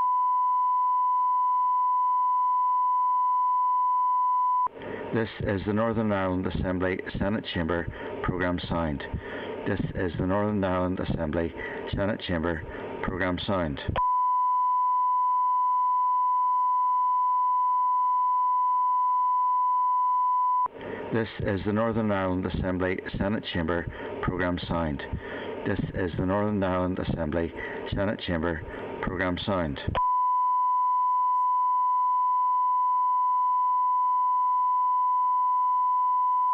This is the Northern Ireland Assembly Senate Chamber Programme Sound. This is the Northern Ireland Assembly Senate Chamber Programme Sound.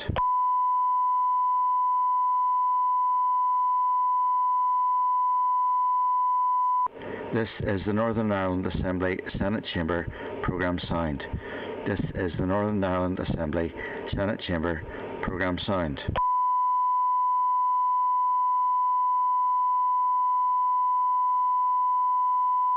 This is the Northern Ireland Assembly Senate Chamber Programme Sound. This is the Northern Ireland Assembly Senate Chamber Programme Sound.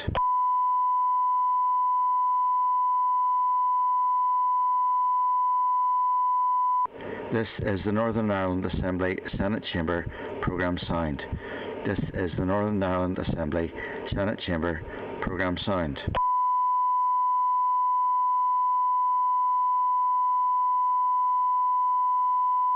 This is the Northern Ireland Assembly Senate Chamber Programme Sound.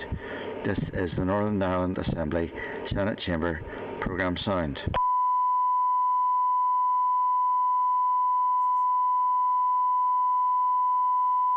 This is the Northern Ireland Assembly Senate Chamber Programme Sound. This is the Northern Ireland Assembly Senate Chamber Programme Sound.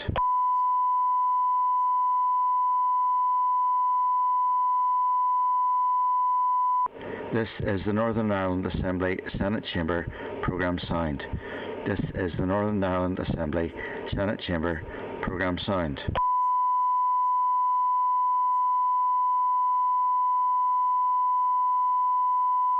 This is the Northern Ireland Assembly Senate Chamber Programme Sound. This is the Northern Ireland Assembly Senate Chamber Programme Sound. This is the Northern Ireland Assembly Senate Chamber Programme Sound. This is the Northern Ireland Assembly Senate Chamber Programme Sound. This is the Northern Ireland Assembly Senate Chamber Programme Sound. This is the Northern Ireland Assembly Senate Chamber Programme Sound.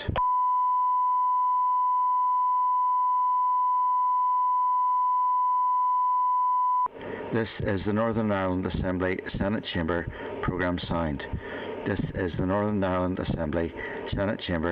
Programme Sound.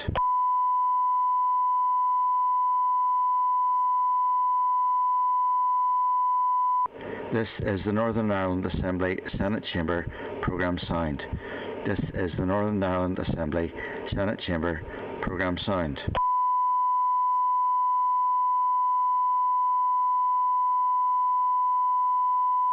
This is the Northern Ireland Assembly Senate Chamber Programme Sound.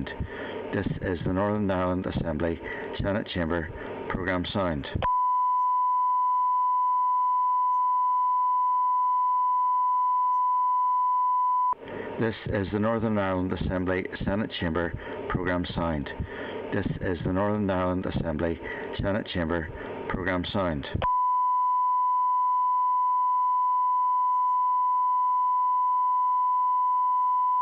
This is the Northern Ireland Assembly Senate Chamber Programme Sound. This is the Northern Ireland Assembly Senate Chamber Programme Sound. This is the Northern Ireland Assembly Senate Chamber Programme Sound. This is the Northern Ireland Assembly Senate Chamber Programme Sound.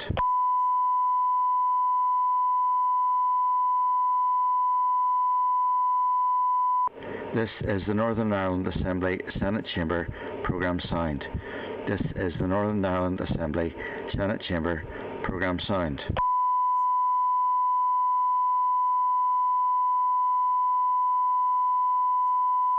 This is the Northern Ireland Assembly Senate Chamber Programme Sound.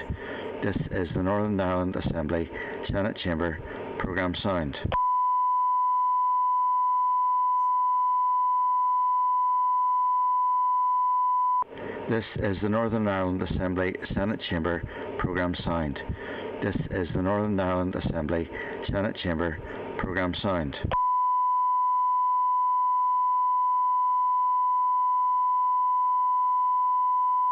This is the Northern Ireland Assembly Senate Chamber Programme Sound. This is the Northern Ireland Assembly Senate Chamber Programme Sound.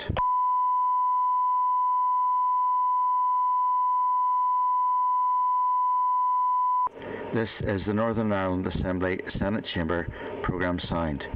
This is the Northern Ireland Assembly Senate Chamber Programme Sound.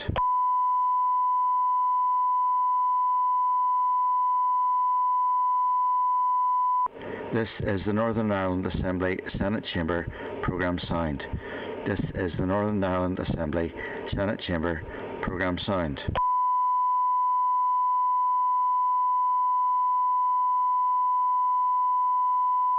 This is the Northern Ireland Assembly Senate Chamber programme sound. Okay, members, Tamwaj Arish.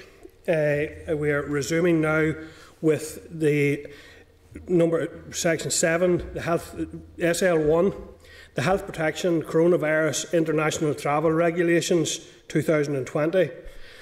The Department is proposing to make a statutory rule to require those arriving at a port from outside the common travel area to provide contact details, arrival information and details of their onward travel arrangements. The proposed statutory rule will also require all persons arriving in the North and who have been in a country other than Britain or Ireland within the previous 14 days to self-isolate. The self-isolation period runs for 14 days from the point at which they ended their journey from the country in question.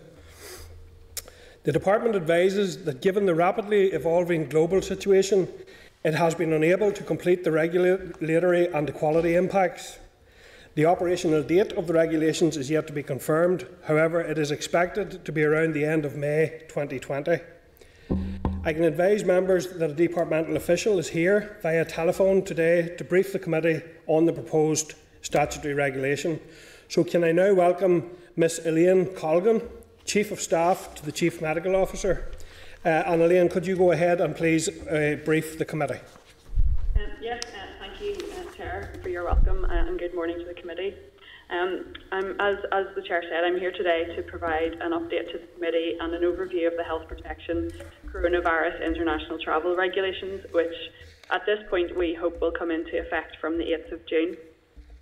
I would just like to outline why we're introducing these regulations, what the requirements will be, and then touch briefly on some impact assessments that we have been able to do, and then I will obviously take some questions. So why are we introducing this now? The decision to implement these measures now across the UK is based on the scientific advice.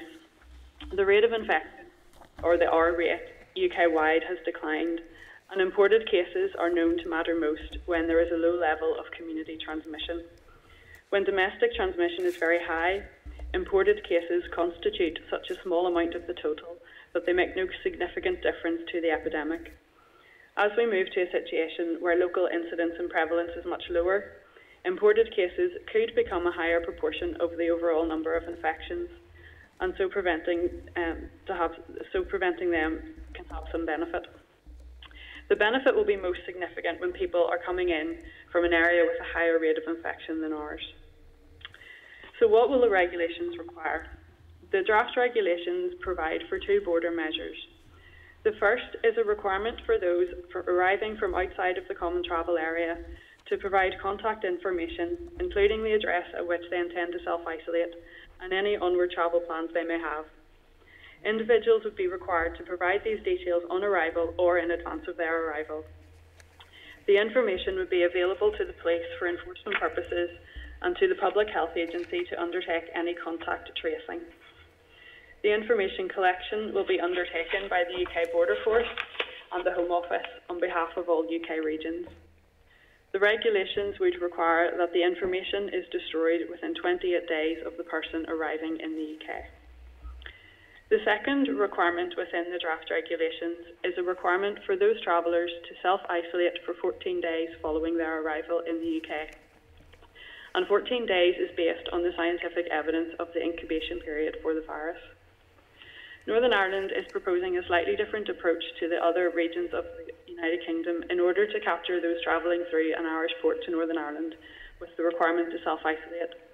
But it is important to stress that this will not affect travel within the common travel area. This only impacts those who have been outside of the UK or Ireland within the previous 14 days. Those people will be required to self-isolate on their arrival in Northern Ireland until 14 days after they had left the country from which they travelled. This will also capture passengers transiting through other UK regions en route to Northern Ireland from abroad. The regulations would permit people to leave self-isolation for limited purposes, including to obtain food or medical supplies, to access medical treatment, and to exercise alone. People will not be expected to self-isolate from other members of their own household. As I mentioned, at the moment we are hoping that the regulations would come into operation on Monday the 8th of June. Thereafter they would be reviewed every 3 weeks in the same way that the restrictions regulations are. It is proposed that the regulations would cease to have effect after 1 year of coming into operation. For practical reasons, there are certain categories of person that will be exempt from the requirement to self-isolate. Examples include those working on essential border security, non-UK diplomat, flight crew and some other transport staff, those travelling to undertake work as a health professional, prison escorts and seasonal workers. As regards to enforcement, the Executive will determine the final approach to be taken, but we do foresee some police powers to ensure that PSI deal effectively with the breach if it comes to their attention. And it is likely that there will be some sort of fine mechanism, perhaps in a similar system to the fixed penalty notice within the restriction regulations.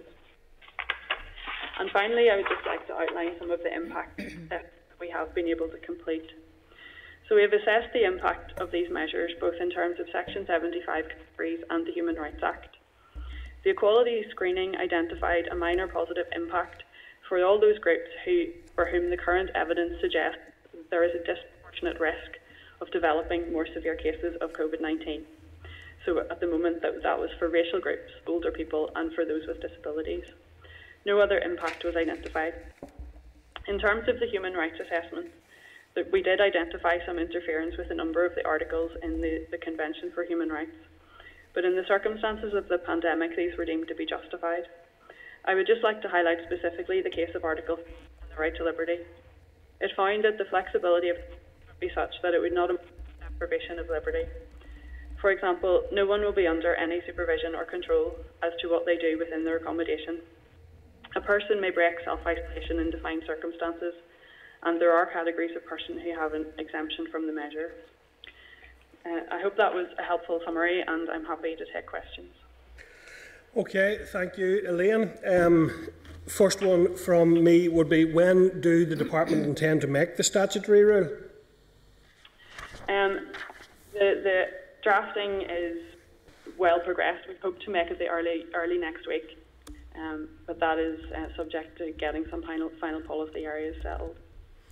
Okay, and secondly then, there has been reference both in your presentation and in the media to the common travel area and the travellers from France.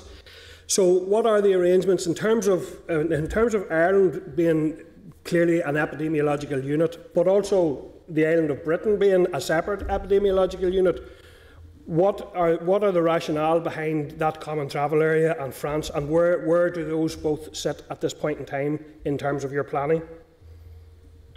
Okay, in terms of France, there is no blanket exemption from travellers from France. The only exemption is for some Channel Tunnel workers. So that's no longer the case, that there would be an exemption from all travellers through France. In terms of the common travel area, yes, so travel within the common travel area is entirely permitted and unaffected by the regulations. So a person can travel freely between Ireland and Britain. We don't propose to introduce any restrictions for those people that are travelling between Ireland and Britain at this point, unless they have been outside of those two areas. And what's the evidence base for that? Given we've heard in the committee here about the need to, maximise the benefits of being an island and travel onto the entire island. So, what's the scientific basis for that decision? The scientific evidence for the policy has been at a high level in terms of introducing this to the common travel area. There hasn't been, as far as I'm aware, scientific consideration of within the common travel area at a UK level. I'm happy to come back to committee on that if that would be helpful. Yeah, I think it would, because clearly you could have, vastly differing rates of transmission at a given time, or rates in the hour number at a given time in, say, London, which is a major international hub. Okay, so we would appreciate additional information on that. The other question, the final question from me before I go to members, is in relation to passenger health locator forms that are being brought in in the 26 counties, and that information can then be shared. Are there plans to put passenger locator forms into use here for people arriving so that they can be traced onward, either here or within the 26 counties? Yeah, so at the moment, I understand that those people arriving into the south would not have to provide contact details if they are travelling onward to Northern Ireland. So we are working very closely with our counterparts in the south to try to find a solution in the longer term about collecting the information for the people travelling to each of our jurisdictions through the other one. If that makes sense. So we are working closely with them on that. And does that mean you do have plans for passenger locator forms? For our requirement in the regulation to provide information is in effect an online passenger locator form for the UK, and that will be administered by Border Force. So Ireland, I understand, has a paper form at the moment, whereas it will be a similar thing, only ours will be an online version. And will they be able to communicate with each other in line with the memorandum of understanding? Will they be able to be read from each other if they're different systems?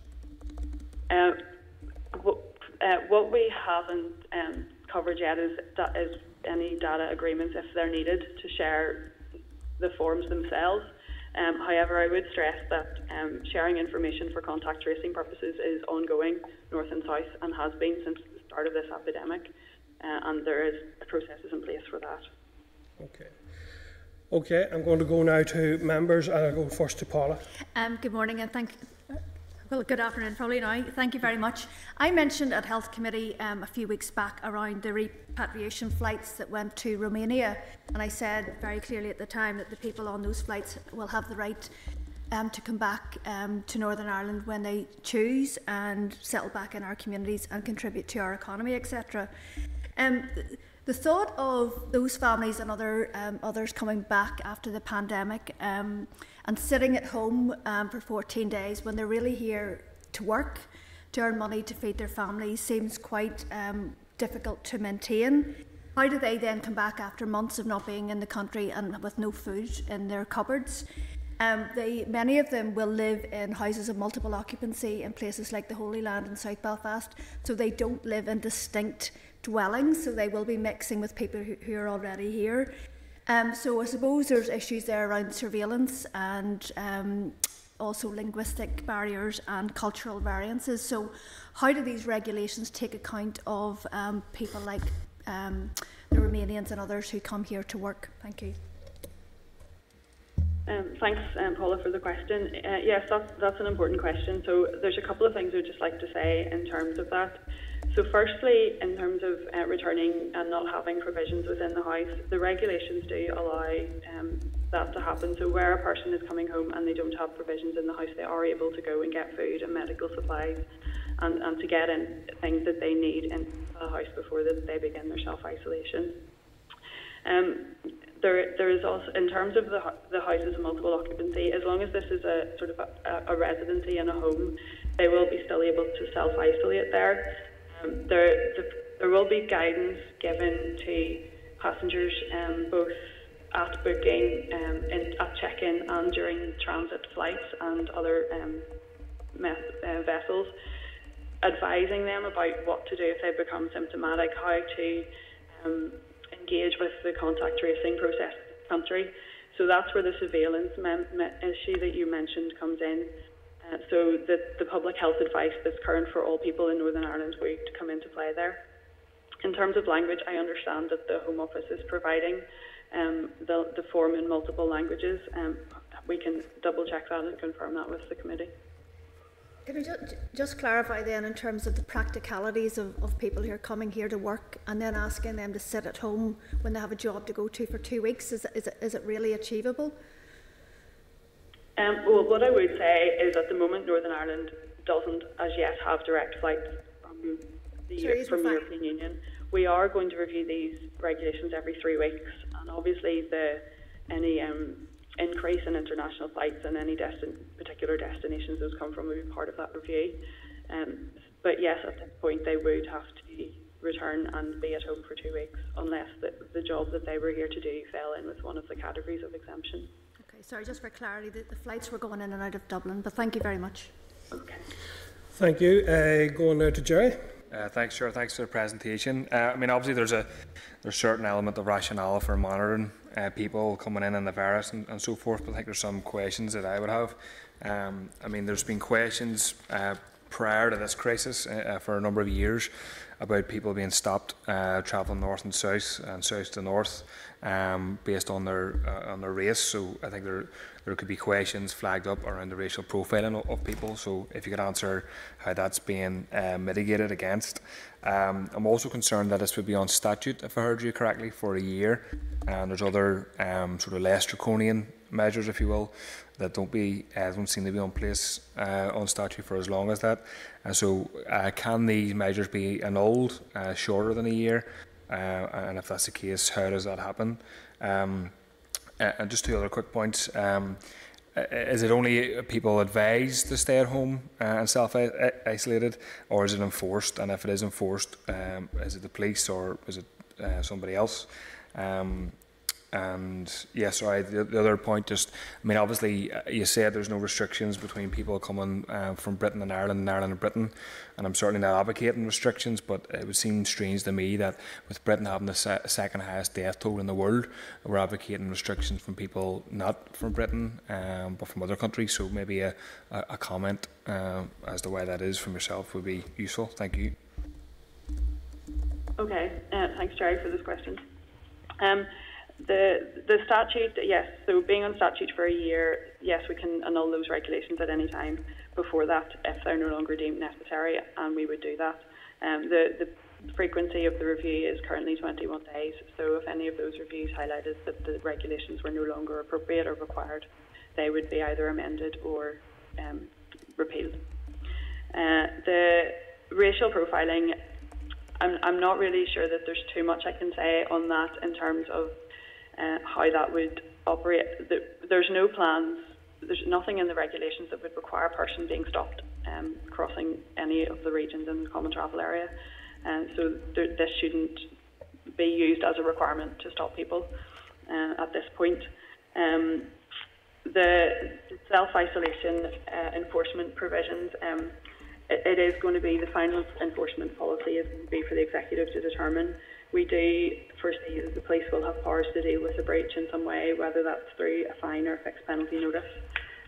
So it is slightly stronger than advisory, but I can't confirm at this point what the exact enforcement measures will be. And there is no plans to introduce restrictions between regions of the common travel area. It is something that can be looked at in the review of regulations, and I will come back to the committee on whether there's been any scientific consideration of that already at the moment. Sorry, Chair, I just couldn't hear just one of the answers about the enforcement regulations. Did you say, sorry, that's the executive to determine? Yes, the executive is determining the final enforcement policy. Okay, thanks. Okay, thank you. I'm going to go across to Alan, and then I'm going to go to the members on the phone. Thank you, Chairman. I'm conscious of the fact that the bulk of international flights that are coming into the island of Ireland at the moment would be coming into Dublin Airport. I'm very conscious of the fact that the first case of COVID in Northern Ireland was brought in by someone returning on a flight from Italy through Dublin Airport. These regulations obviously are going to make it a legal requirement for residents of Northern Ireland returning from overseas to self-isolate for 14 days. But the regulations in the Republic of Ireland, I note in the report, are voluntary for 14 days. So could it be the case that someone living in Northern Ireland who flies in from the continent into Dublin Airport, travels back up to Northern Ireland, refuses to self-isolate, are they then guilty of a crime? Or does the fact that they have arrived from, they would claim they have arrived from the Republic of Ireland. Does that put them outside any enforcement action? If the requirement to self-isolate in our regulation applies regardless of how you arrived in Northern Ireland, it focuses on where you've been. So it looks, the question, have you been in a country outside of the common travel area in the last 14 days? If the answer to that is yes, then you should be self-isolating until the 14th day has passed from which you left that country. So if a person was to travel through Dublin Airport to Northern Ireland, as you outlined, and they refused to self-isolate, then they would be guilty of an offence under our draft regulations. Action could then be taken according to the enforcement policy that the Executive settle on.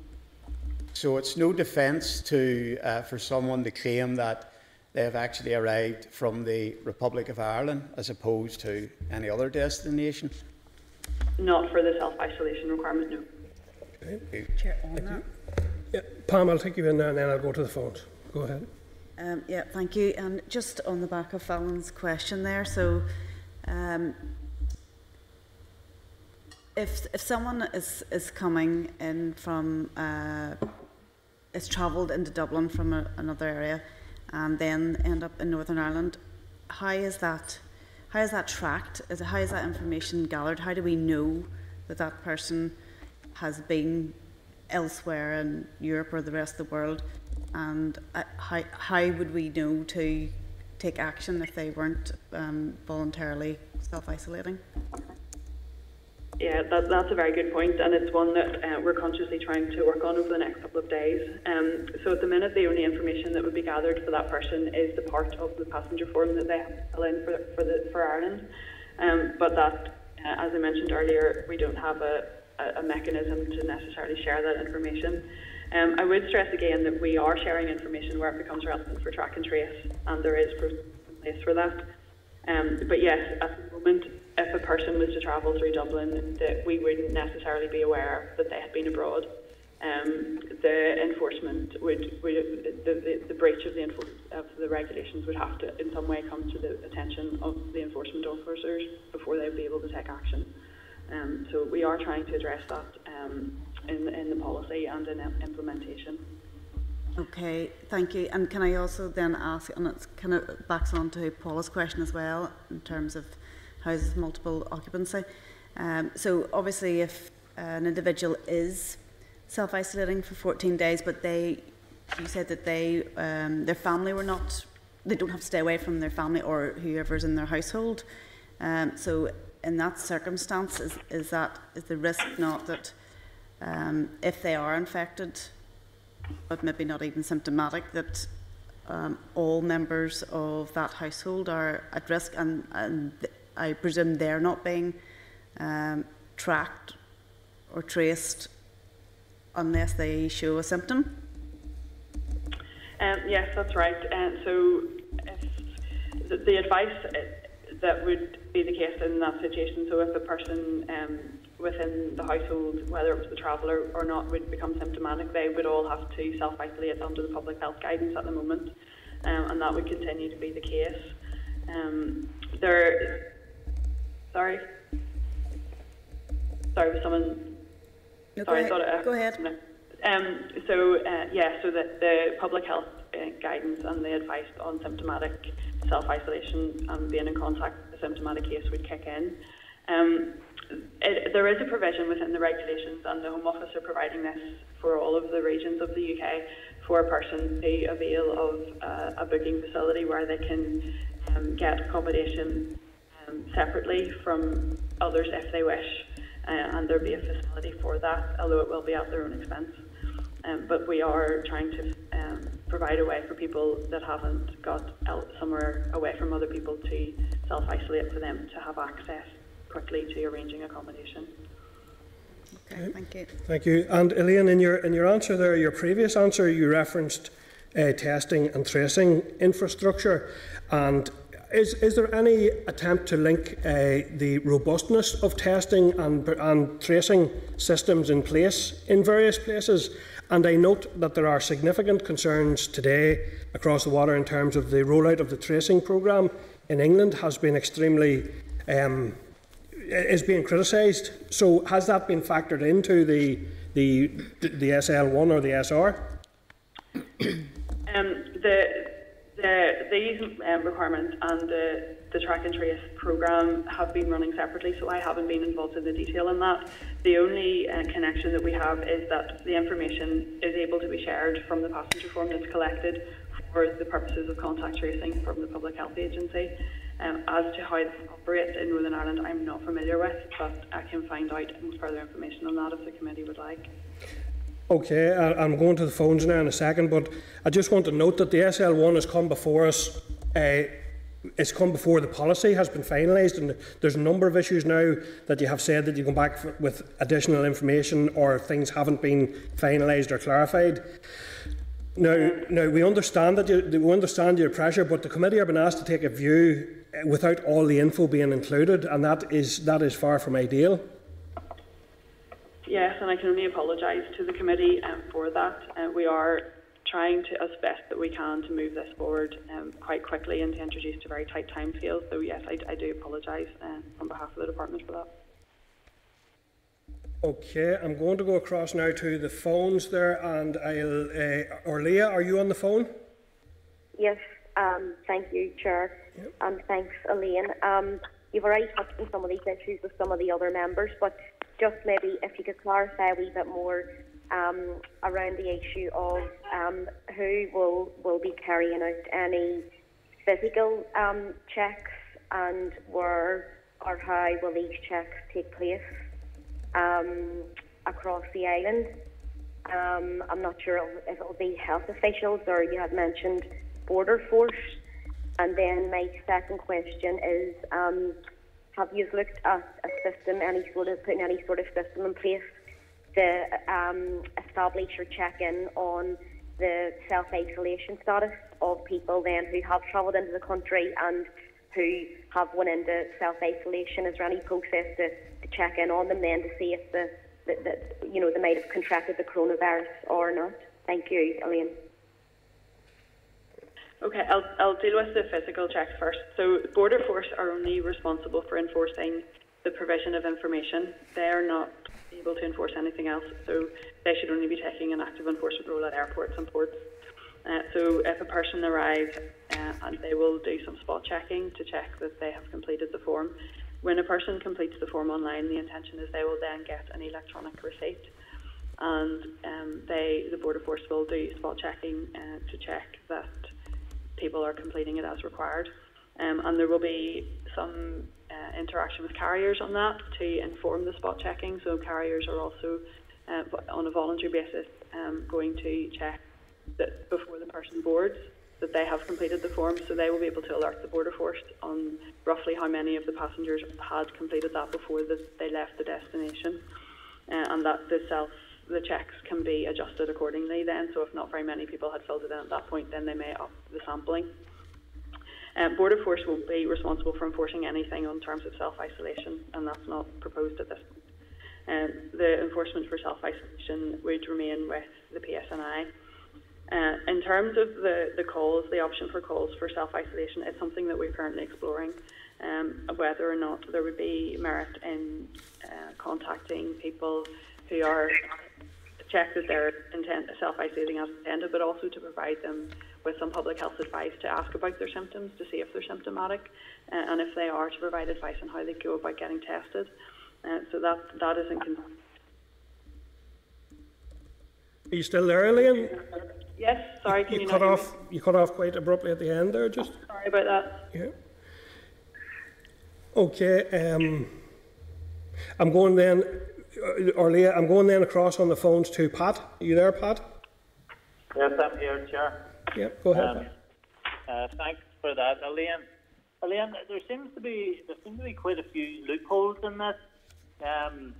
First of all, the issue has been mentioned of people travelling in from the south who don't declare that they have been outside these two islands in the last 14 days. If there isn't some procedure or protocol in place for that information that's being collected in the south to be shared here, then it seems to be quite a loophole. The other issue is separate facilities for isolation. You've said that in some situations, and I wasn't sure whether you were referring to across the water or here, that facilities for isolation will be made available, but the person will have to pay for themselves.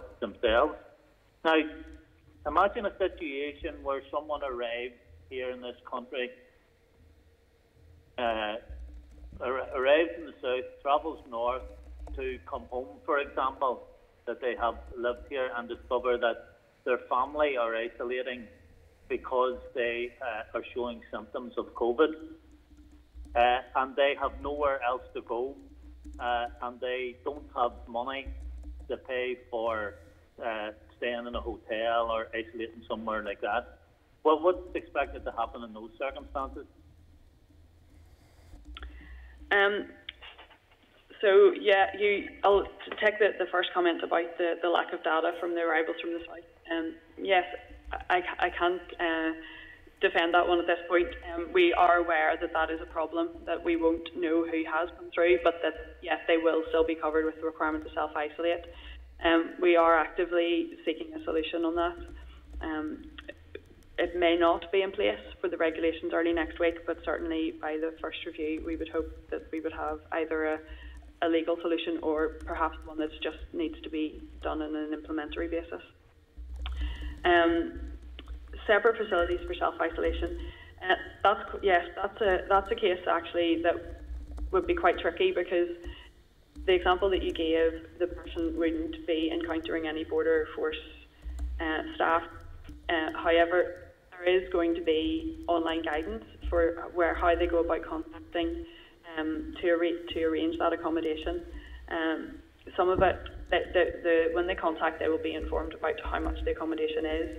There is, I understand, and we have to get comfort from the Home Office, but there may be provision for emergency accommodation if the person has no access to funds, but I do need to follow that up with them. They agreed to confirm that earlier in the week on a call. Has there been any study done of what has been done in other jurisdictions? I understand the UK government has done some of those at a central level before proposing these, because they looked at a number of options, including screening at airports and things of arrivals and temperature checks and things like that, so that those options were assessed at a central level. So we're just following whatever the UK is doing? Is that what you're telling me? We are to a certain extent. So the UK initiated this policy, and the executive has agreed to adopt something similar. We are making a couple of differences. One is to capture the self-isolation requirement for those coming through Ireland from abroad. We're also proposing to take a slightly more flexible approach in terms of what we are able to do during self-isolation, and taking account scientific evidence and the level of associated. So that we kind of felt that it was important to ensure that any restrictions were on freedom of movement, particularly, were justified. So we have allowed a bit more flexibility in the UK with that. Okay, Liam. Thank Pat. I'm going to move on there slightly. I just want to check any other members have any additional questions before I go back to Pat there, and also that all east-west checks, are they being shared as well, Elaine, in relation to we've talked about the north-south, but east-west checks, are those being shared across the system?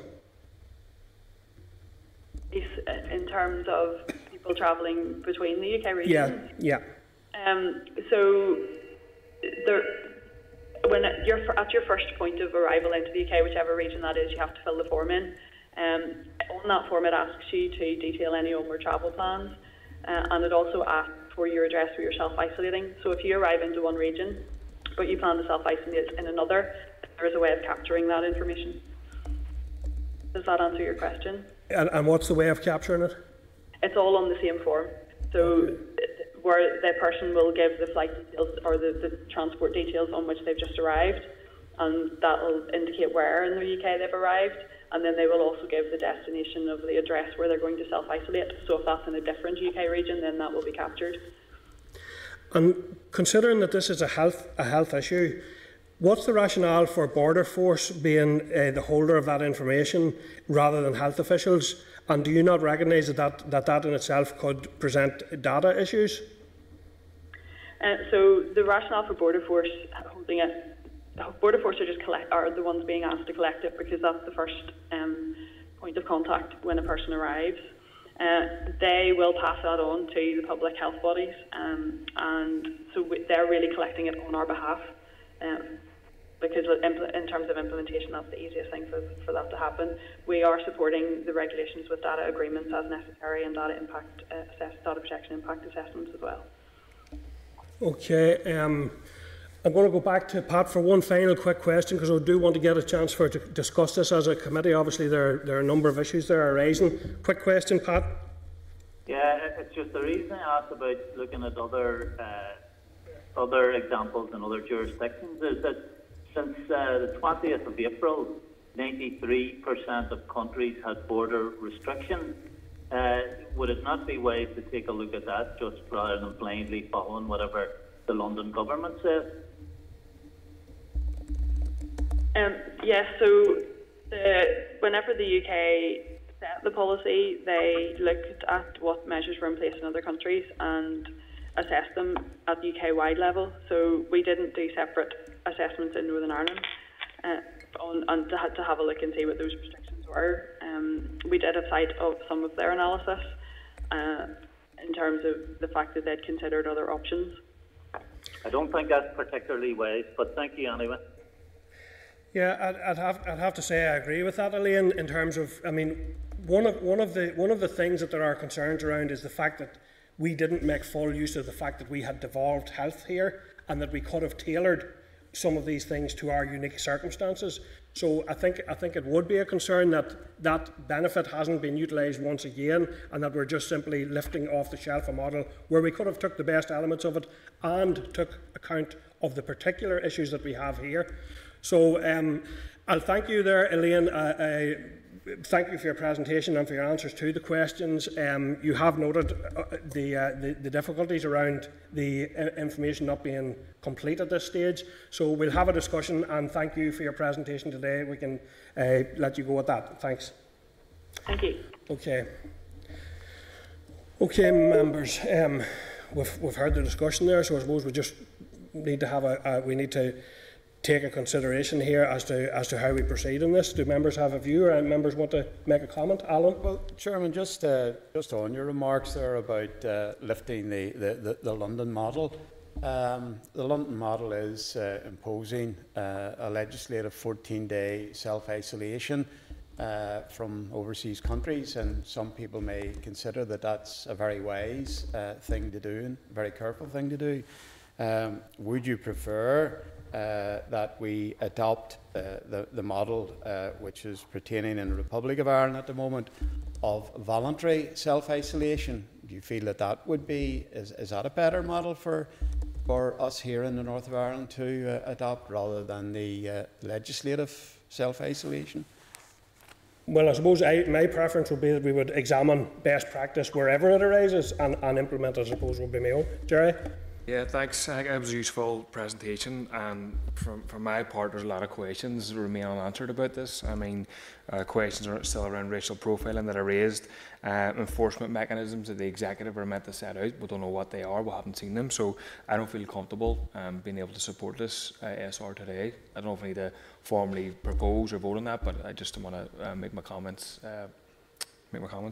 Okay. Other members? Well, presumably, Chair, we don't have to take a view as a committee, or we can agree not to take a view. Is that right?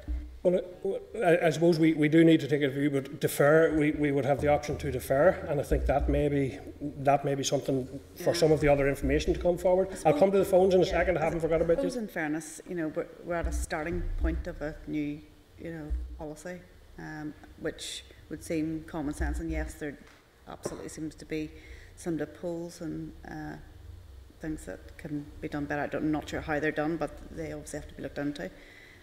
So I think think we have to start somewhere. That's the first thing, and I think then we need to look, and government needs to look at how it can be done better, and with cooperation from Republic of Ireland. I think it would be useful to hear more about how the South is going to deal with the issue. That might be useful just in going forward and looking at how we can do it better. Okay, and members on the phone? Yes, Chair, Pat here. Yeah, go ahead, Pat, first, please, and then we'll come to you earlier. I agree with what you have said yourself, that we need to be looking to international best practice. And it seems this regulation, you could drive a coach and horses through it as it stands, despite the fact that we've had so much time to put in place restrictions like this. It seems to have been very rushed, and there are so many loopholes in it. It just seems to me that it wouldn't work well at all. If the rationale is to minimise the spread of the virus and save lives, I'm not sure that this regulation is going to help all that much. Okay, and Orlia? Yes, Chair, if I could just clarify one thing that's come up a few times. My understanding is that in the South, that actually from today, the self-isolation is mandatory. So I think from the briefing that we had today, there's certainly a gaps within it. I would be concerned if they're aiming to make the statutory route early next week. The 8th of June was mentioned. We don't have enough information. So, I would agree with Jerry and others. I wouldn't be content on taking any sort of view on it today until we get a lot more detail about what's contained within this, and to make sure that whatever direction or method we're taking is based on sound evidence and models of best practice. Okay, thank you. Can I propose, members, maybe that we defer this and wait till we see next week and wait more information which has been acknowledged? Would members be content to defer? Yeah. Okay, members are content with that. Okay, members, we are now going to take a break for lunch. We are obviously in an all-day sitting today with, in effect, an additional meeting this afternoon to consider some other significant issues. So I'm proposing now that we take a break for lunch, and could members return by 1:15, please? We'll be starting at 1:15. Thank you. Okay.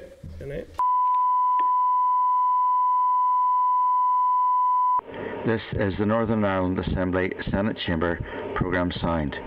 This is the Northern Ireland Assembly Senate Chamber Programme Sound.